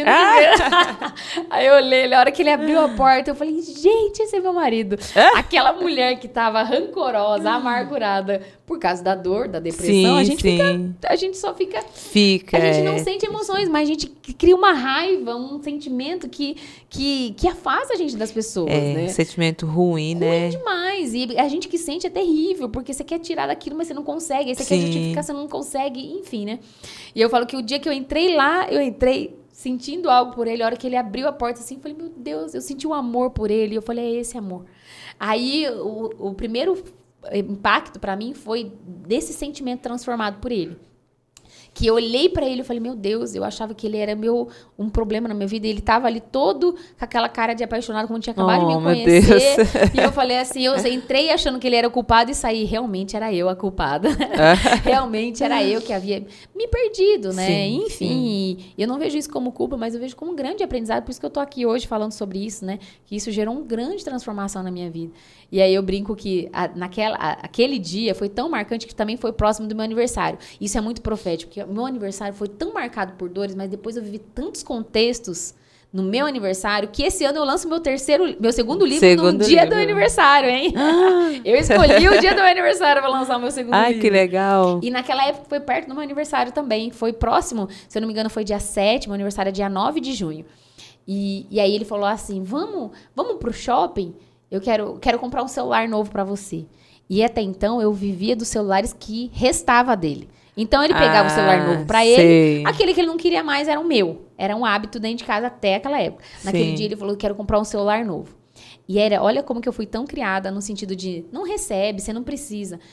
Eu me contentava, eu falava, não precisa comprar celular. Não era ele que não queria comprar, era eu que falava, não precisa comprar um novo pra mim. Naquele dia eu saí dali e ele falou assim, vamos no shopping, vamos ver um celular pra você? Daí eu lembro que veio assim na minha cabeça, mas não precisa. Na hora eu falei assim, Ana Paula, você tá vivendo uma transformação na sua vida. Vai lá e escolhe o celular. E aí eu fui, escolhi o celular que eu queria do jeitinho que eu queria, ele comprou o celular, né? E aí eu vivi esse presente. Então, assim, a minha vida começou a ser transformada.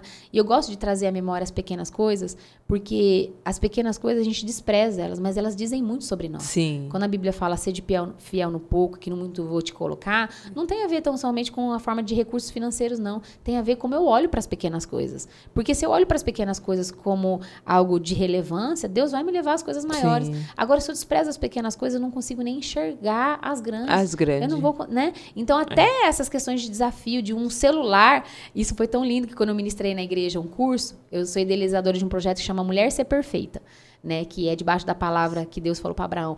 Abraão, andai na minha presença e ser perfeito, que está em Gênesis 17. E eu ministrei um curso na igreja por 3 meses com as mulheres. E eu contei a história do celular, Sim. né? Aí, no final do curso, falei, vamos pegar os testemunhos. Aí, a irmã que veio contar os testemunhos falou, pastor, eu ganhei o celular novo do meu marido. Eu achei tão lindo. Que são as coisas pequenas, porque ela também... E não é... Ela gente, não conseguia é receber também, como eu não conseguia receber. E aí, aquele dia que eu recebi, o celular novo marcou, eu contei para outras pessoas e a mulher falou assim, pastor, eu também consegui comprar um celular novo, né? E enfim, foi muito, como isso impacta. Você vê, a gente pode contar os milagres, mas confesso, como é que alguém vai chegar até o milagre? Tem um processo. Agora, quando você conta os detalhes de um celular, os detalhes de um semblante transformado, a pessoa está entendendo que ela está no caminho dela para chegar até os milagres. Né? Porque o milagre, para mim, aqui, o maior milagre daqui é a nossa salvação.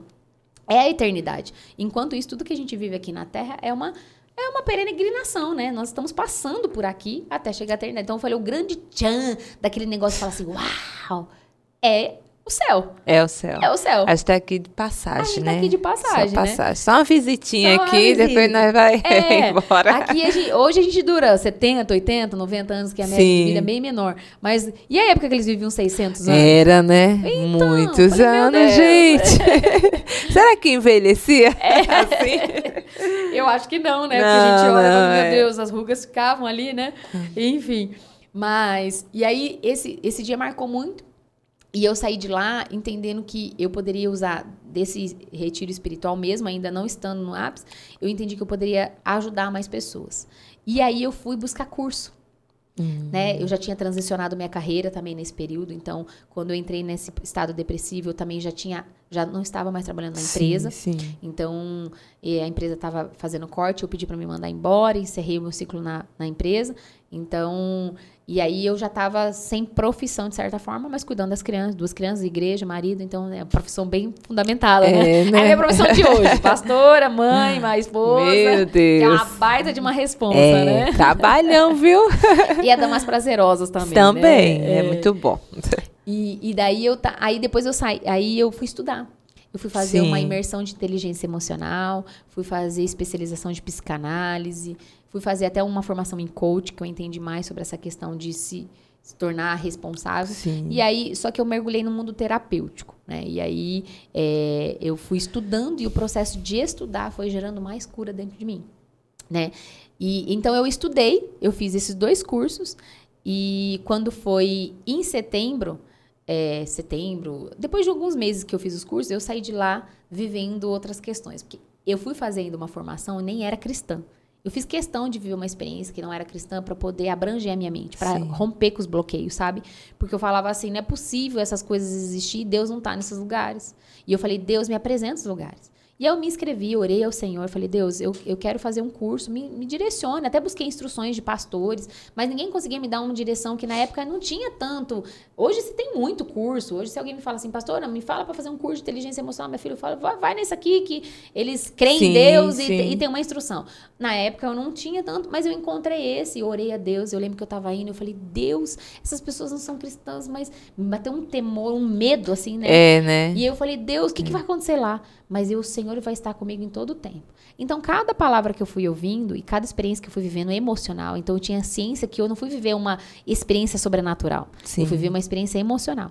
E eu fui falando com o Senhor. Então, a minha relação com Deus ali foi entrando num nível de estreito tão profundo que eu nunca tinha vivido antes. Porque enquanto as minhas emoções foram sendo submetidas a todos os processos emocionais, o Senhor junto comigo fui descobrindo o Senhor.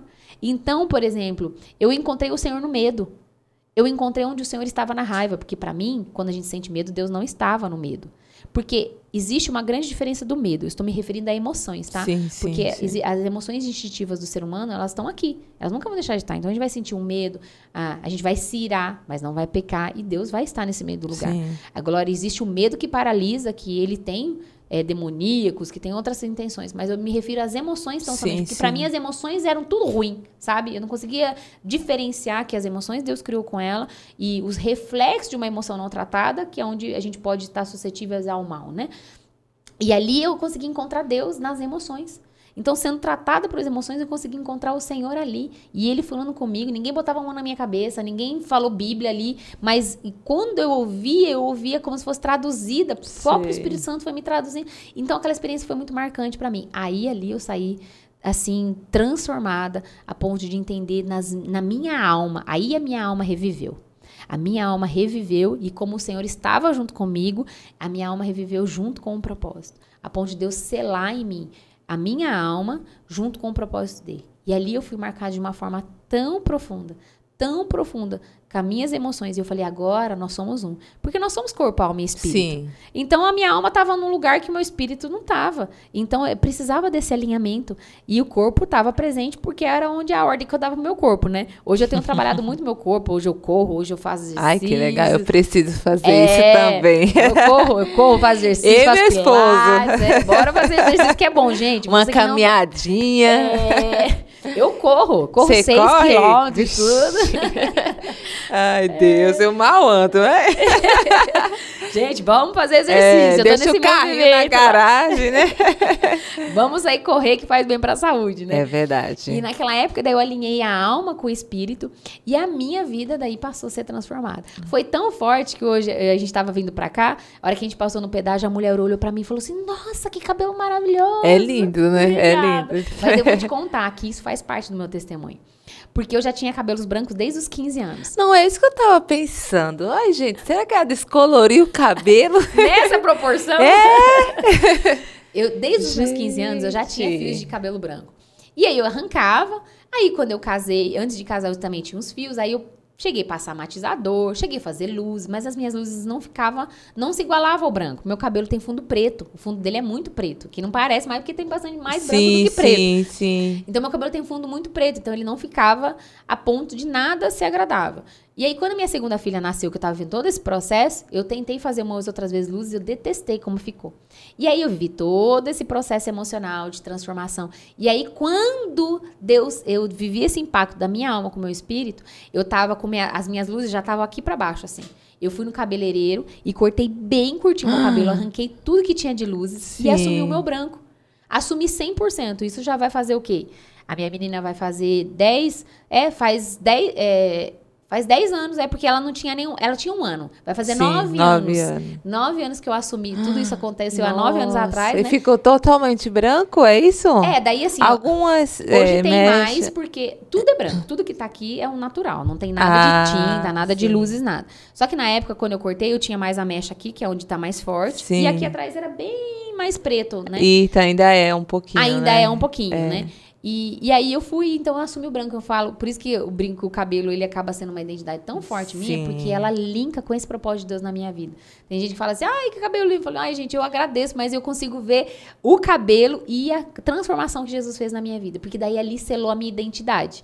no sentido assim, Ana Paula, você nasceu para impactar mulheres nesse sentido, ajudar mulheres com a vida emocional, né? E as suas próprias transformações vai impactando mais e mais. Sim. E aí não parou por ali, né? Então ali marcou, eu entendi minha identidade, eu comecei a atender o terapêutico, ajudar mulheres. Então eu já estava aí, a igreja, nós empossamos um casal de pastores em Boituva, retornamos para Itu e ficamos um tempo, fiquei trabalhando com pastoras na cidade ali.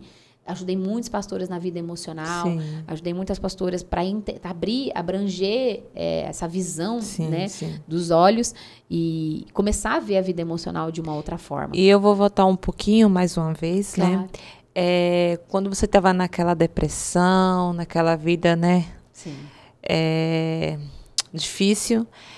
Como seu esposo, ele lidou com isso? Quer saber seu esposo, como ele enfrentou, né? Como ele enfrentou isso. Eu falo que meu marido, ele é um homem muito forte, assim, no sentido de execução, né? Posicionado como homem mesmo, né? Mesmo que às vezes eu não conseguia ver isso nele, hoje eu consigo encarar que isso foi uma posição que nos forjou, né? Ele sempre teve muito firme, pautado, né? Eu falo que eu queria que ele fosse romântico e leve comigo, no sentido de ser assim, ai, amor, vamos, eu te ajudo. Mas não foi assim que aconteceu. Mas eu entendo hoje, todas as vezes, que foi o que exatamente eu precisava. Sim. Né? Então, ele sempre foi um homem muito firme e falava assim, não, saia desse lugar. Ele falava, aí não, você tem que fazer. Não é questão de você ficar olhando para a dor. Então, ele não conseguia me olhar para o ponto de vista da minha deficiência emocional. Né? Então, entendi. Ele também não me olhava no sentido assim, amor, você tá depressiva, vai cuidar, vai para um médico. Não. Ele me encorajava a sair desse lugar. Então, a forma dele me encorajar a sair desse lugar foi me dando meios também para procurar. Então, sim, eu confesso que eu fui procurar essas coisas e ele sempre me apoiou. Então, por exemplo, quando eu falava, meu bem, eu preciso de buscar algo novo para mim. E ele me apoiava. Ele sempre nunca falava, não, você não vai fazer. Ele sempre muito me apoiou. Sim. Sempre me apoiou em tudo, assim, que eu estava à frente de fazer. Ele sempre me deu muita liberdade para fluir, porque ele entende aquilo que eu carrego, que conecta a nossa missão, né? A missão é dele e eu me submeto a essa missão, então ele entende isso, mas num processo ele foi sempre muito firme. Então ele não foi um homem que ficava, às vezes, talvez mulher que está nos assistindo aí fala assim, meu marido não compreende minha depressão, meu marido não sabe ser gentil. Fala, olha, eu sou uma sobrevivente de um marido que não era doce comigo, né? Mas eu saí desse lugar e eu entendi com mais maestria ainda a posição dele como homem, porque se talvez ele entrasse com muita doçura para mim, eu não ia sair daquele lugar e eu ia gostar de ficar naquele lugar de tipo, pô, meu marido faz tudo que eu quero. Aqui, ele me mima, ele me dá tudo. E aí, eu ia gostar de ficar naquele lugar. Então, eu falo que se você está passando por isso, né? Se você está passando por isso, nesse momento de dor, de onde você procura o seu parceiro, essa pessoa que te compreende, entenda que em Deus, ele está querendo te tirar desse lugar, né? Porque o seu marido também é uma autoridade sobre a sua vida, né? Um homem é uma direção, ele está querendo te tirar desse lugar. Então, veja que Deus tem algo a mais. Porque hoje eu desfruto da minha relação, um companheirismo com meu marido, um amor, uma cautela que eu nunca tinha vivido antes. Mas hoje eu vivo. Foi necessário. Não que todo mundo vai precisar esperar 9 anos, né? Eu creio que o testemunho está sendo um encorajamento para quem está nos assistindo, para dizer assim, olha, vamos passar mais rápido. Os meios de terapia faz tudo muito ser mais rápido. Mas hoje eu desfruto da nossa relação com muito mais saúde, a ponto de ele ter compreensão com as minhas emoções, de ele ter cuidado com as minhas emoções, de eu falar assim, meu bem, hoje eu não tô bem, eu vou ficar por aqui. Não, tudo bem. Antes, naquela época, eu falava, eu não tô bem, só que eu não falava assim, eu não tô bem, meu bem, eu falava, eu não quero ir pra igreja. Você fala... Existe uma grande diferença, né? Sim. De você falar, meu bem, hoje eu não tô bem, eu vou ficar por aqui. Aí é o que acontece hoje. Aí, agora, Ana, e é diferente daquele processo depressivo, que hoje é um estado de canseira, mas que eu entendo as minhas limitações e falo aonde eu tenho que estar. Mas antes não, antes era assim, eu não quero ir pra igreja, eu não quero mais fazer nada, eu tô cansada disso, e não sei o quê. E ele falava, não é assim que funcionam as coisas. Tinha dia que ele deixava eu na minha crise e ficava no silêncio. Eu falava, mas ele não fala nada, ele não faz nada, e ele podia me ajudar a sair desse lugar. Mas ele não fazia nada que eu queria que ele fizesse. Sim. Né? Então, mas aquilo que ele fazia, eu fui entendendo. Eu falo que o casamento, né, que isso também tem a ver com o testemunho, eu falo que o casamento é o forjar de Deus, da essência dele nossa aqui na Terra. Porque a gente se forja quando é criança nos nossos familiares, pai e mãe, ou até quem convive com a gente ali. Depois, quando a Bíblia fala, a Bíblia é bem clara, em Gênesis. A gente nem sabe se Adão e Eva tinham pai e mãe. Na lógica não teria, né? Porque Deus criou o homem e criou a mulher. Depois ele falou assim, deixa pai e mãe. Uai, mas cadê o pai da Eva? Cadê a mãe né, do Adão, né? Ele falou, deixa pai e mãe vão se unir. Então, você vê que Deus já deu uma ordem ali de estabelecimento que ali começa um novo plano. Que quando a gente se une é um novo plano. Então, o que eu olhava dentro da minha relação? Por mais que eu não conseguia sentir que ele me amava, que, nossa, que o meu marido é compreensivo, eu enxergava que ele era o homem que Deus estabeleceu pra mim. Sim. Então, todo o comportamento dele, que ia contra o que eu sentia, que não conseguia me acolher, eu entendia que era Deus forjando o meu interior. E isso me ajudou a permanecer, né? Por mais difícil que foi, então eu entendia isso. Então, eu olhava, eu sentia raiva, eu tinha dia que eu falava, não queria olhar pra cara dele, né? Mas, no fundo, eu tinha essa convicção dentro de mim. Porque era assim que o Senhor colocava. Eu creio que era o próprio Espírito Santo que colocava dentro de mim, que era assim. Então, o fato dele não me mimar, dele não fazer aquilo... Passar a mão, né? Não passar a mão. Era exatamente o que eu precisava receber, né? E isso foi me mantendo firme e entendendo. Para que, depois que tudo isso passou, eu consegui enxergar ele de outras formas, que esses olhos se abriram, né? E eu consegui, falei, pô, meu marido é romântico, meu marido, ele é isso. A gente não tá falando da parte que ele não tem que cuidar, né? Tem que cuidar. Tem que cuidar. Não, nesse cuidado ele não negligenciava, porque assim... Mas ele não passava a mão nessa depressão, nessa ansiedade. Isso. Não. Ele não ficava né? mesmo, você não tá bem mesmo, fica aí. Ele sempre me tirava desse lugar. Toda vez que eu começava, eu brinco, eu uso essa palavra, estribuchar as minhas emoções ali, ele me ouvia e falava, mas aí não é o seu lugar. Você tá vendo o que você tá falando? Ele falava, você tá vendo o que você tá fazendo? Tá vendo que isso não tá contribuindo pra você? E tinha dia que eu falava, eu não quero. Ele falava, hoje você vai. Tinha dia que ele até falava, beleza, fica aí. Mas tinha dia que ele falava, você vai. E aí, nesse dia que ele falava, você vai, era o dia que a minha vida era marcada. É o dia que eu vi, Deus falava comigo, sabe? Assim? Então, ele falava, você vai. Então, hoje eu vejo que foi uma situação... Ele precisou de muita dependência de Deus para estar assim, né? E hoje ele fala sobre isso. E agora, o meu segundo livro, ele que vai prefaciar o meu segundo livro. Meu primeiro livro, quem prefaciou foi minha terapeuta. Eu falei, ela me acompanhou e eu coloquei ela para fazer o prefácio. Sim. Aí, no segundo livro, que eu conto um outro contexto, logo eu vou estar falando do tema dele, ele que vai prefaciar. Eu falo assim, porque ele sabe o que eu precisei viver para escrever aquele tema daquele livro, né? Então, porque... não é só um livro, é uma vida relatada pelo contexto da palavra de Deus para inspirar outras pessoas, né? É o testemunho, né? Sim. E aí, no segundo livro, ele vai fazer agora, porque ele que vai prefaciar e compartilhar dentro desse contexto aí, porque ele aguentou muito firme para poder estar, né? Eu falo que eu louvo a Deus por ele ter permanecido, porque não é fácil conviver com uma pessoa que está em estado depressivo, é difícil. Não é fácil. Né? Geralmente a casa fica, né... Acho que entra todo mundo, né?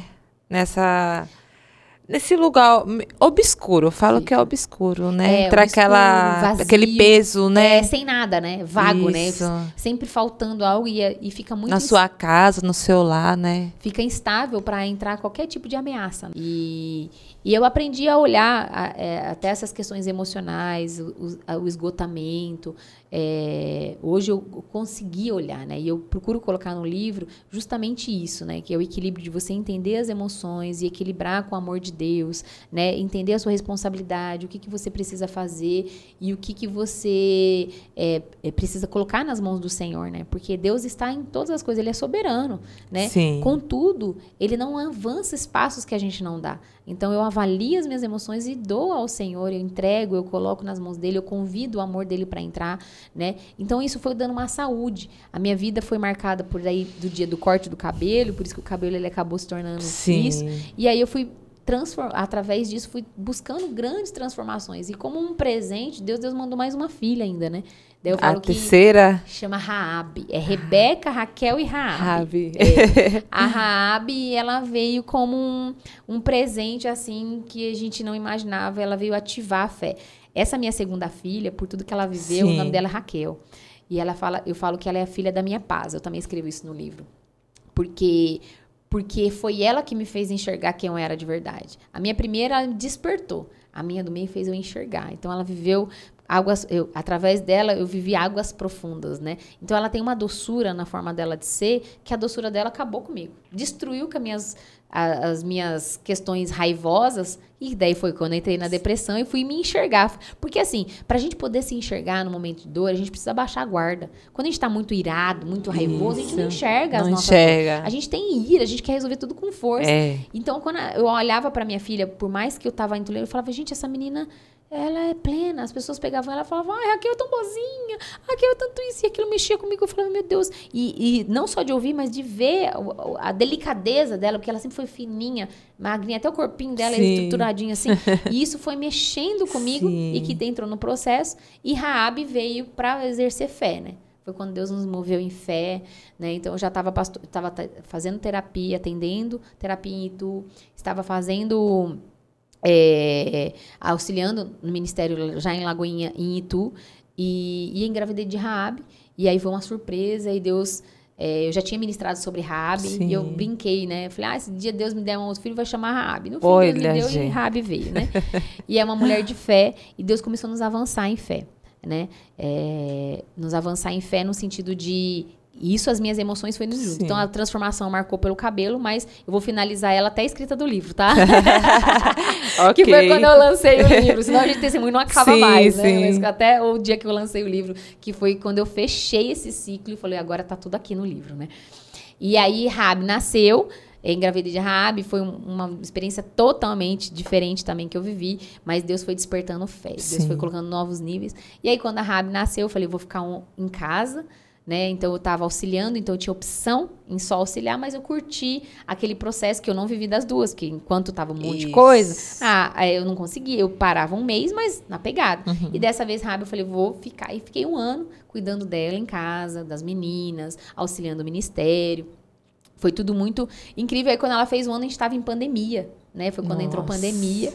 E aí, a pandemia, ainda, nessas águas profundas que nós já estávamos vivendo, e as minhas emoções já ajustadas, eu já ajudando muitas mulheres, aprendendo a lidar com isso. E você foi curada em que momento ali? Foi na segunda filha? Curada da depressão? Foi na segunda filha. A cura da depressão mesmo foi na segunda filha. Foi na segunda filha. Foi quando eu saí fui nesse retiro e fui para essa imersão de inteligência emocional. Sim. Foi um seguido do outro. Foi num mês eu fiz a imersão espiritual e depois eu fiz a emocional. Então, foi aí que eu selei a minha cura. E aí, eu fiz o corte de cabelo. O corte de cabelo nem foi pensado, sabe? Foi uma coisa que a hora que eu vi, eu falei, é mesmo, né?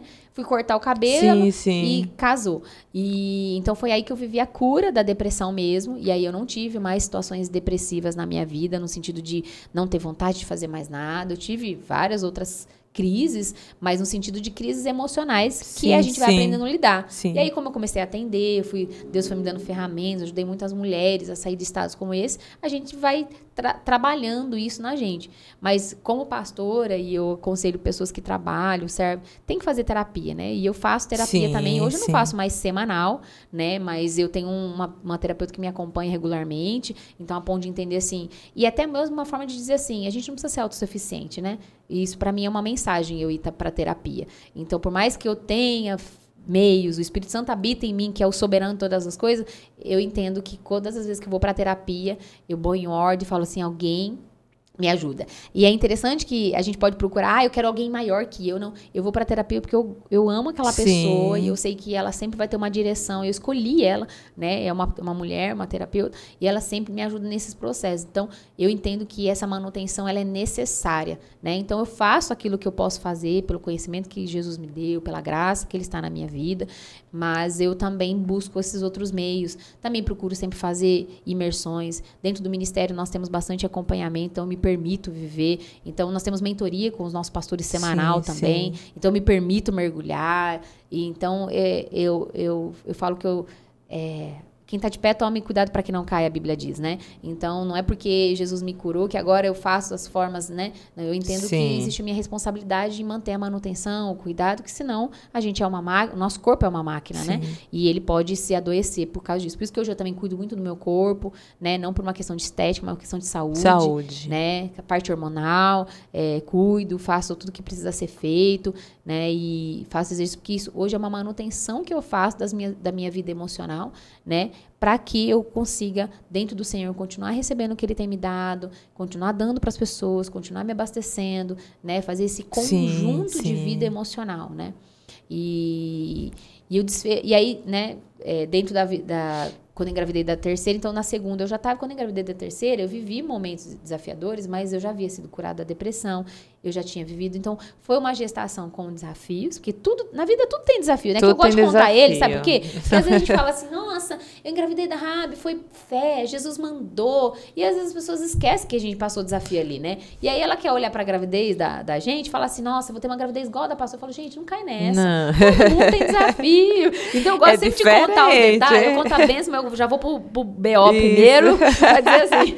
Então, mas a gravidez da Rabi teve desafios, mas assim, eu já tava com uma outra mente.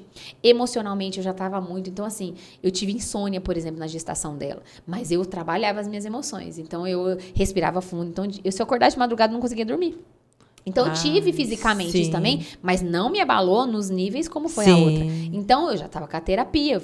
Aí, na gravidez, eu fiz terapia a semana inteira, toda semana. Sua mente já estava sendo trabalhada. Totalmente, né? Então, Totalmente. eu me permitia. Então, eu ia na terapia e tal. Aí, quando o Rabi nasceu, eu consegui ficar esse tempo em casa, então, auxiliando na igreja, trabalhando terapia, cuidando das meninas. Foi uma gestação muito saudável. Foi tão saudável que o que eu relatei no início, que eu não quis a minha mãe me ajudando, eu fui atrás da ajuda da minha mãe na gestação da Rabi. E aí eu já tinha as duas, então a minha casa estava reformando na época, que a gente foi reformar a casa na processo de gestação, então eu levantava às 7 horas da manhã, hora que meu marido ia trabalhar, pegava as crianças e ia na minha mãe, eu passava o dia inteiro na minha mãe, e eu deixava minha mãe cuidar de mim. Então, eu me ajustei para receber o carinho da minha mãe. Porque eu sabia que minha mãe tinha carinho para me dar, mas eu não estava nas outras, eu não queria receber. E nessa gestação, eu me permiti. Então, minha mãe cuidava das meninas, ela levava as meninas na escola para mim, buscava as meninas na escola para mim, porque o meu esposo trabalhava e às vezes ele não conseguia buscar. Então, minha mãe levava e às vezes ele buscava, enfim. Minha mãe se dispôs, minha mãe fazia comida para as meninas, minha mãe fazia comida para mim, minha mãe fazia chá para mim, coisas que eu falava, mãe, não precisa. Na outra gestação, aquele negócio de querer incomodar, mãe, não precisa. Mãe. Nessa, eu fiz questão. A ponto que, por exemplo, eu jamais, mesmo cansada das 2 gestações, eu conseguia dormir. Dormir à tarde, no sentido de descansar, e alguém ficar cuidando das minhas filhas. Eu conseguia dormir se a minha filha dormisse. Quando ela acordava, eu achava que eu tinha que estar nativa. Com a gestação da Rabi, não. A minha mãe falava, Ana Paula vai descansar. Aí eu ia dormir, eu falava, é mesmo, eu vou. E eu lembrava que eu estava fazendo isso intencionalmente para receber o carinho da minha. Aí eu deitava, eu dormia, minha mãe ficava com a Rabi. E olha que a Rabi, os 3 primeiros meses, ela teve um pouco de dificuldade de estar com outras pessoas. Ela chorava muito, sabe? Nossa. E é aquela criança que grudou em mim. Então, ao mesmo tempo que foi muito bom, ela grudou em mim. Mas mesmo assim, a minha mãe dava o jeito. Minha mãe, coisa de mãe, né? Sim. E aí aquela graça. Só ela sabe. Tem. Só a mãe tem. E aí eu vivi isso com a minha mãe. Então minha mãe pegava a Rabi, minha mãe lavava todas as roupas da Rabi. E aí às vezes eu não queria incomodar, mas eu deixei dessa vez. Eu falei, vou. Como outras vezes minha mãe também queria lavar, mas eu tinha restrições. Da Rebeca ela ajudou, mas tinha umas que eu falava, não quero. Nessa da Rabi eu falei, nossa, até se quiser pode lavar. Minha mãe lavava as roupinhas dela. Né? Então, eu permiti ser cuidada pela minha mãe no processo da Rabi, quando ela nasceu. A minha relação com a minha mãe se conectou de uma forma muito saudável, porque até eu viver o processo de cura, eu vivi bem com a minha mãe, que a gente se converteu junto. Eu me converti, a gente foi para a mesma igreja junto. Ela foi primeiro, e daí quando eu fui, a gente foi para a mesma igreja, porque minha mãe trocou de igreja nesse período, né? Na minha conversão. Mas aí a gente se conectou de uma forma que inexplicável, assim, sabe? Inexplicável não, é divino, porque o processo de cura foi permitindo tudo isso, né? Então eu recebi da minha mãe carinho, recebi da minha mãe amor, deixei minha mãe cuidar, deixei minha mãe fazer tudo que ela queria, que ela sempre quis, eu deixei a minha mãe fazer. E isso foi crescendo fé, aí entrou pandemia, a gente estava ali junto, as meninas ainda estavam pequenas. Então, a casa da minha mãe, a gente decidiu que em pandemia a gente ia se relacionar todo mundo junto, né? Então, a gente mantive com a minha sogra, mantive com a minha mãe, estando sempre ali. Isso foi sarando o meu coração, né? Já estava sarado da depressão, mas foi me acrescentando. E aí, Deus nos chamou para uma nova missão em Piracicaba, né? E isso também tem a ver com a minha vida emocional, que até o desfecho desse livro, o dia que eu firmei ele, eu falei assim, agora selou meu testemunho aqui, né? E aí E aí Deus nos falou que tinha uma obra para nós em Piracicaba. E a gente estava ali em Lagoinha Itu, e aí a gente orou, e o nosso pastor confirmou e nos enviou para Piracicaba. Quando eu cheguei em Piracicaba, Deus me falou uma coisa, que ele falou assim, eu te trouxe para cá, para viver o mergulhar da minha presença que você viveu no seu primeiro amor, com a experiência de tudo que você construiu nesse período. Por isso que isso faz parte do meu testemunho, né? Porque toda essa experiência de dores, desafios, foi a experiência que Deus me preparou para entregar o que a gente tem na mão hoje, né? O que é graça, não é meu, né? Tudo aquilo que a gente tem, que vive lá em Piracicaba, não é nada meu, mas tá debaixo da autoridade que ele me deu aqui na terra, né? Então, é uma responsabilidade e que a glória dele vem dele, né?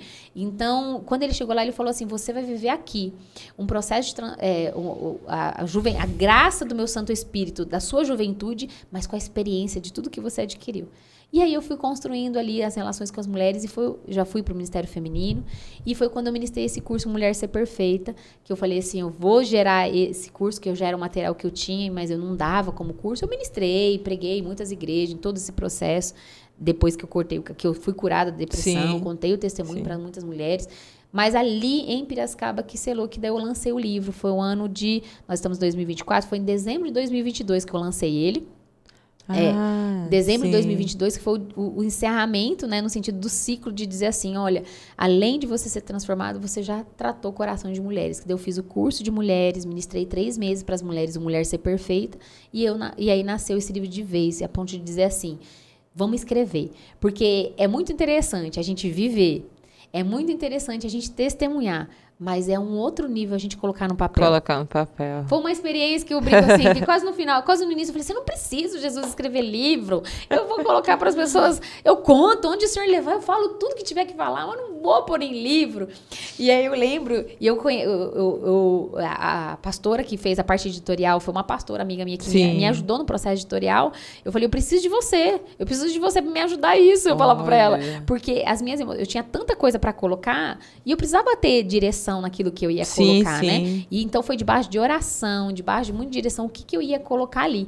E aí foi um pouco antes, a ideia do livro já tinha surgido antes de pandemia, antes de eu engravidar da Rabi, eu já tinha, que eu queria escrever um livro, mas não tinha título ainda, Deus não tinha me dado exatamente o que eu ia escrever. E aí foi nesse ano, né, no ano de 2022, que eu dediquei, falei, não, em março eu coloquei na editora e ficou de março até dezembro, um processo muito longo, porque esse livro meu tá 1 mês na editora, então esse segundo livro é um processo totalmente diferente, mas esse gerou mais um tempo, por quê? Porque eu ainda tinha algumas coisas a mais para fazer, aí durante o curso eu contei mais detalhes para as mulheres, então eu já tinha contado de depressão, mas eu contei detalhes do processo de querer suicídio, eu contei detalhes de outras questões emocionais que eu tinha vivido com a paternidade, né, que eu até nem falei muito aqui, mas a gente tem coisa ainda para falar. Tem coisa para falar, hein?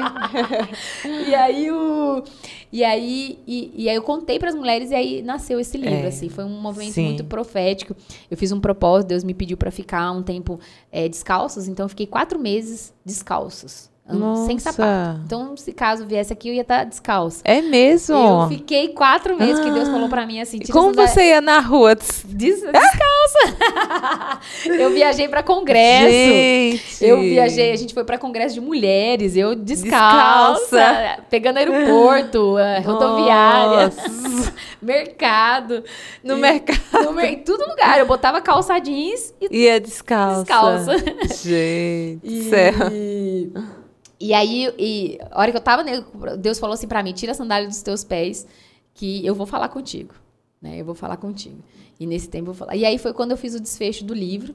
Eu consegui fazer o desfecho, que é onde eu falo sobre toda essa questão emocional, de como você sair de uma dependência emocional e encontrar, através do amor de Deus, né, a sua real identidade, né, de quem você não é, na verdade, né, porque no livro eu falo muitas coisas sobre os nossos desafios para que você identifique, não sou isso, né, isso daqui não faz parte de mim, e o amor de Deus, ele entrar e gerar essa transformação. Então eu fiquei esses 4 meses sem o sapato, Deus falou muito comigo, fiz o desfecho, eu fiz a sessão de fotos, rompi, né, com as luzes, que eu falo assim, a hora que eu subo no palco, eu não tenho problema, porque eu entendi que Deus me chamou pro palco, no sentido de propagar a palavra dele. Uma hora que as luzes vêm perto de mim, assim, eu falo, Jesus, senta assim, bate uma timidez. Né? Aí eu fui porque eu também tive muito desafio de timidez na infância, eu não compartilhei, mas eu tive um grande problema de timidez. Eu, quando era pequena, não apresentava trabalho. Eu não conseguia a timidez era tão grande que eu não conseguia apresentar trabalho. Eu travava na frente das pessoas, assim. Quando era muito perto, assim, sabe? Porque o palco você sobe, Jesus... Eu não enxergo mais nada, a não ser a voz do Espírito Santo do que eu tenho que falar, sabe? Agora, aqui nesse processo, ele me remete muito à minha infância, dos processos que eu tive de timidez. E aí, quando eu fui fazer as fotos, meu Deus, a gente fez as fotos nem no estúdio grande. A gente pegou uma sala, eu falei pra ele, falei, olha, aqui na igreja a gente tem uma sala assim, vamos fazer nessa sala? Ele pegou 2 ring light. O cara é bom, o fotógrafo, tem até o nome dele aqui. Sim. Ele é muito bom no que ele... Aí ele pegou, pôs 2 ring lights, estava eu e ele na sala, e a esposa dele, falei, fica aqui, por favor, que eu tô travada aqui. E aí eu fiz as fotos, me ajudou a destravar, me ajudou a coisa. E agora, assim, é a hora de contar para todo mundo o que eu te dei, né? E foi a forma de eu falar assim, tá bom, Senhor, tô na tua dependência, sabe? Esses 4 meses sem descalço, eu falei, Senhor, eu tô disposta a fazer o que o Senhor quer.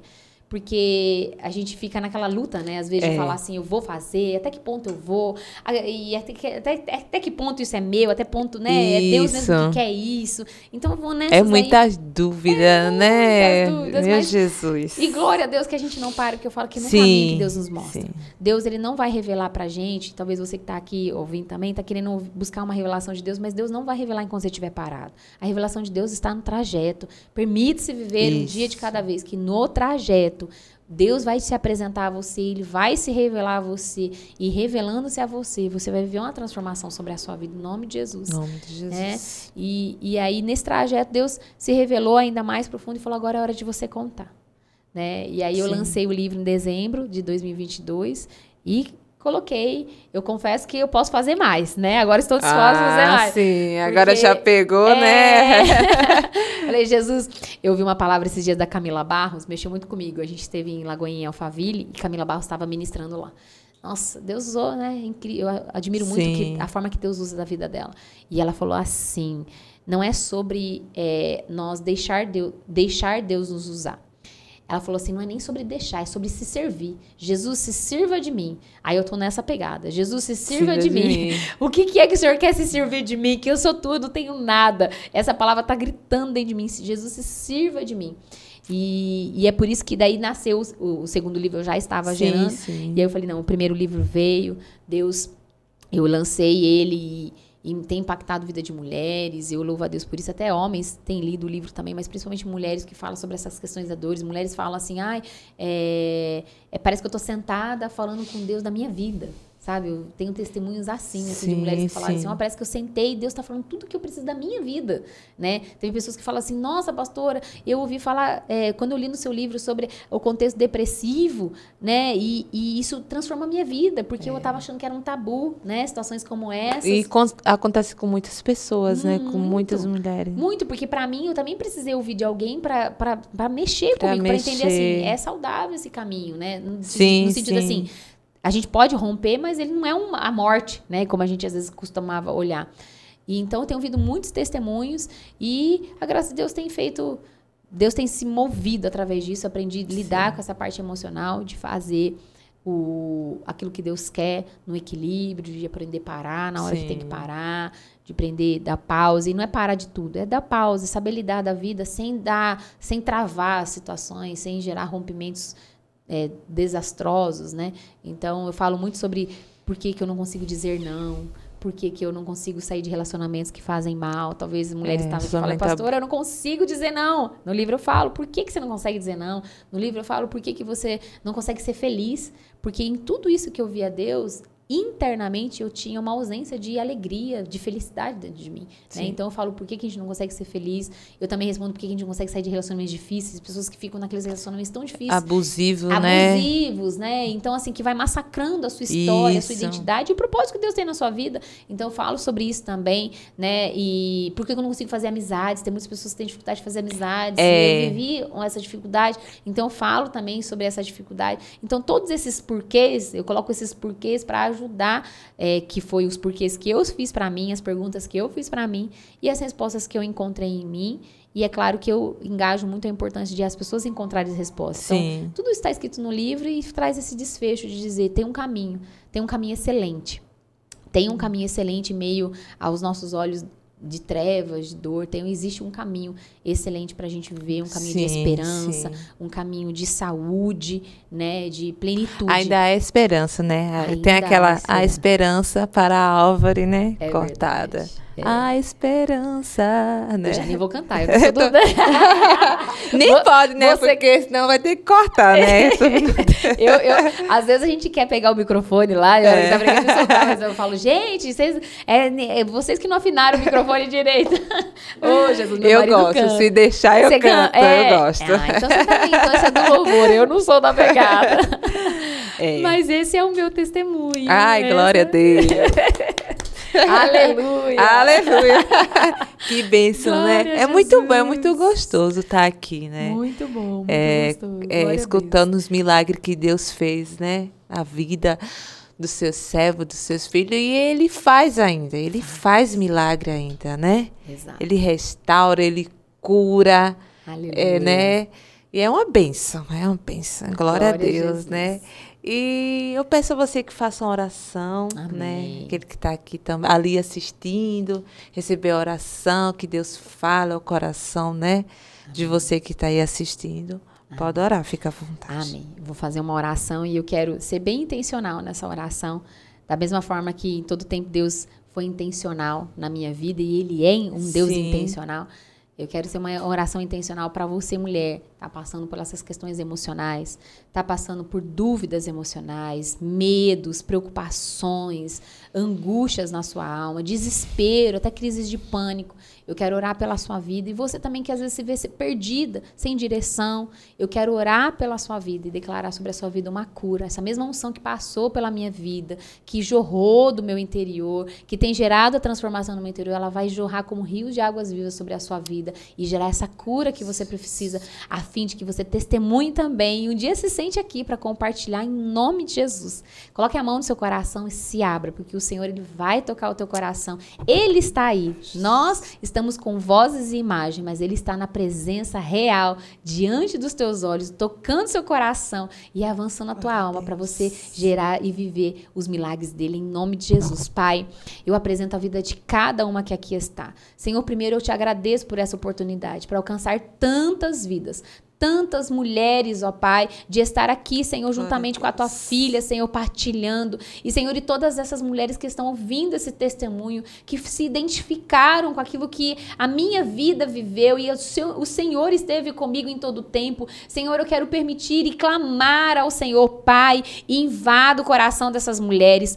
Toma, Senhor, as almas delas nesse momento, que elas possam viver, Senhor Deus, o teu sobrenatural, que elas sejam inundadas pela tua graça agora, que o Senhor Deus toque, Senhor Deus, no coração delas gerando cura, Senhor, aonde há coração de pedra, porque foi endurecido pelas dores da vida, Senhor, eu declaro em nome de Jesus que haja um coração de carne, Senhor, um coração quente, aquecido pela tua presença. Sim. Senhor, quebra, Senhor, as pedras deste coração, Senhor Deus, e dá um novo coração, Senhor, constrói um novo coração sobre a vida dessa mulher, Senhor, essa que está chorando agora, Pai, que está com a sua alma abatida, Senhor, derramando lágrimas, Senhor, enxuga lágrimas dessas mulheres, Senhor, e toma, Senhor Deus, ela sobre o seu colo, Senhor, acalma o coração da tua filha e cura, mostra a ela o quanto tu és real, o quanto o teu amor é verdadeiro, Senhor, ainda que ela talvez não sentiu na sua infância, não teve experiências, Senhor Deus, agradáveis aos olhos delas, mas assim como o Senhor fez comigo, Pai, transforma, Senhor, além dos que os olhos possam imaginar. O Senhor é o Deus que faz além, ó Pai, não se limita àquilo que o Senhor fez tão somente em mim, porque o Senhor tem a fazer é além, e eu declaro, Senhor Deus, que assim será sobre a vida dessas mulheres, ó Pai, em nome de Jesus, Pai, em nome de Jesus, e debaixo da autoridade, Senhor, o Senhor está ministrando no meu coração para orar também pela vida das mulheres que aqui estão e que elas não conseguem engravidar, que talvez gerou um aborto, que teve dificuldade no gerar.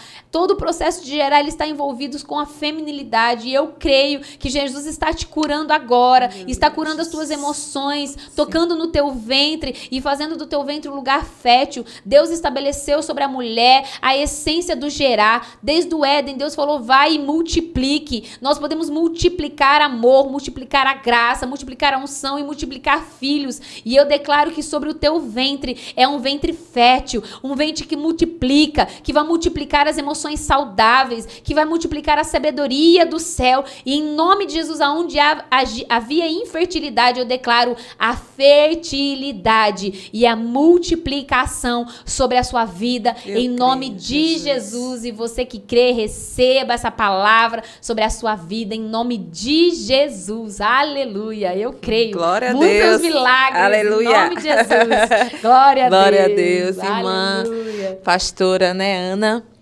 Que Deus continue abençoando a sua vida. Amém. Foi um prazer muito Amém. grande você Glória a estar Deus. aqui. É muito bom sentir a presença do Senhor. Aqui a gente sente, né? Porque Glória é a o Deus. milagre que Deus fez, que Deus ainda faz, que Ele está aqui presente, Amém. né?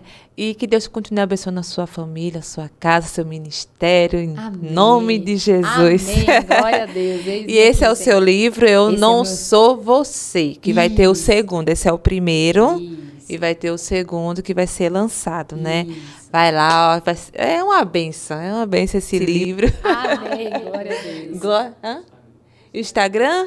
É, o meu Pode Instagram falar, é Instagram. Ana Paula Isso. Santiago, oficial. Então, acompanha lá. Lá no Instagram eu compartilho um pouco da minha vida, eu compartilho do meu dia a dia, da minha realidade como mãe, da minha realidade como pastora, Sim. como escritora. Eu gosto de acompanhar um pouco da minha realidade para que as mulheres se conectam, né? Então, segue lá, Ana Paula Santiago, oficial, Isso. tudo junto. E lá também vai ter o link disponível depois para você poder adquirir o livro. Isso. Né? E acompanhar o lançamento do segundo livro. Então vai ser um tempo Glória a muito Deus. poderoso. E Jesus tem grandes coisas para fazer. Me acompanhar lá, Leia. vai ser uma honra estar junto. Leia que vai edificar a sua vida. Em leia o nome de livro, Deus. Deus conta vai o falar testemunho, contigo, viu? Compra um para você e outro de presente. Lançando sementes proféticas, né? Ô, Isso. Jesus, faz que é teu. Amém. Glória a Deus. Amém. Eu agradeço você que chegou até aqui, que nos acompanhou, né? E que continue nos acompanhando. Você que não é inscrito ainda, vai lá, se inscreve, compartilha, ativa o sininho, né? E você também que quer vir aqui, contar o seu testemunho, né? Tem na descrição do vídeo, vai ter o contato, entra lá no contato, manda o seu testemunho, que você vai estar aqui contando o milagre que Deus fez na sua vida.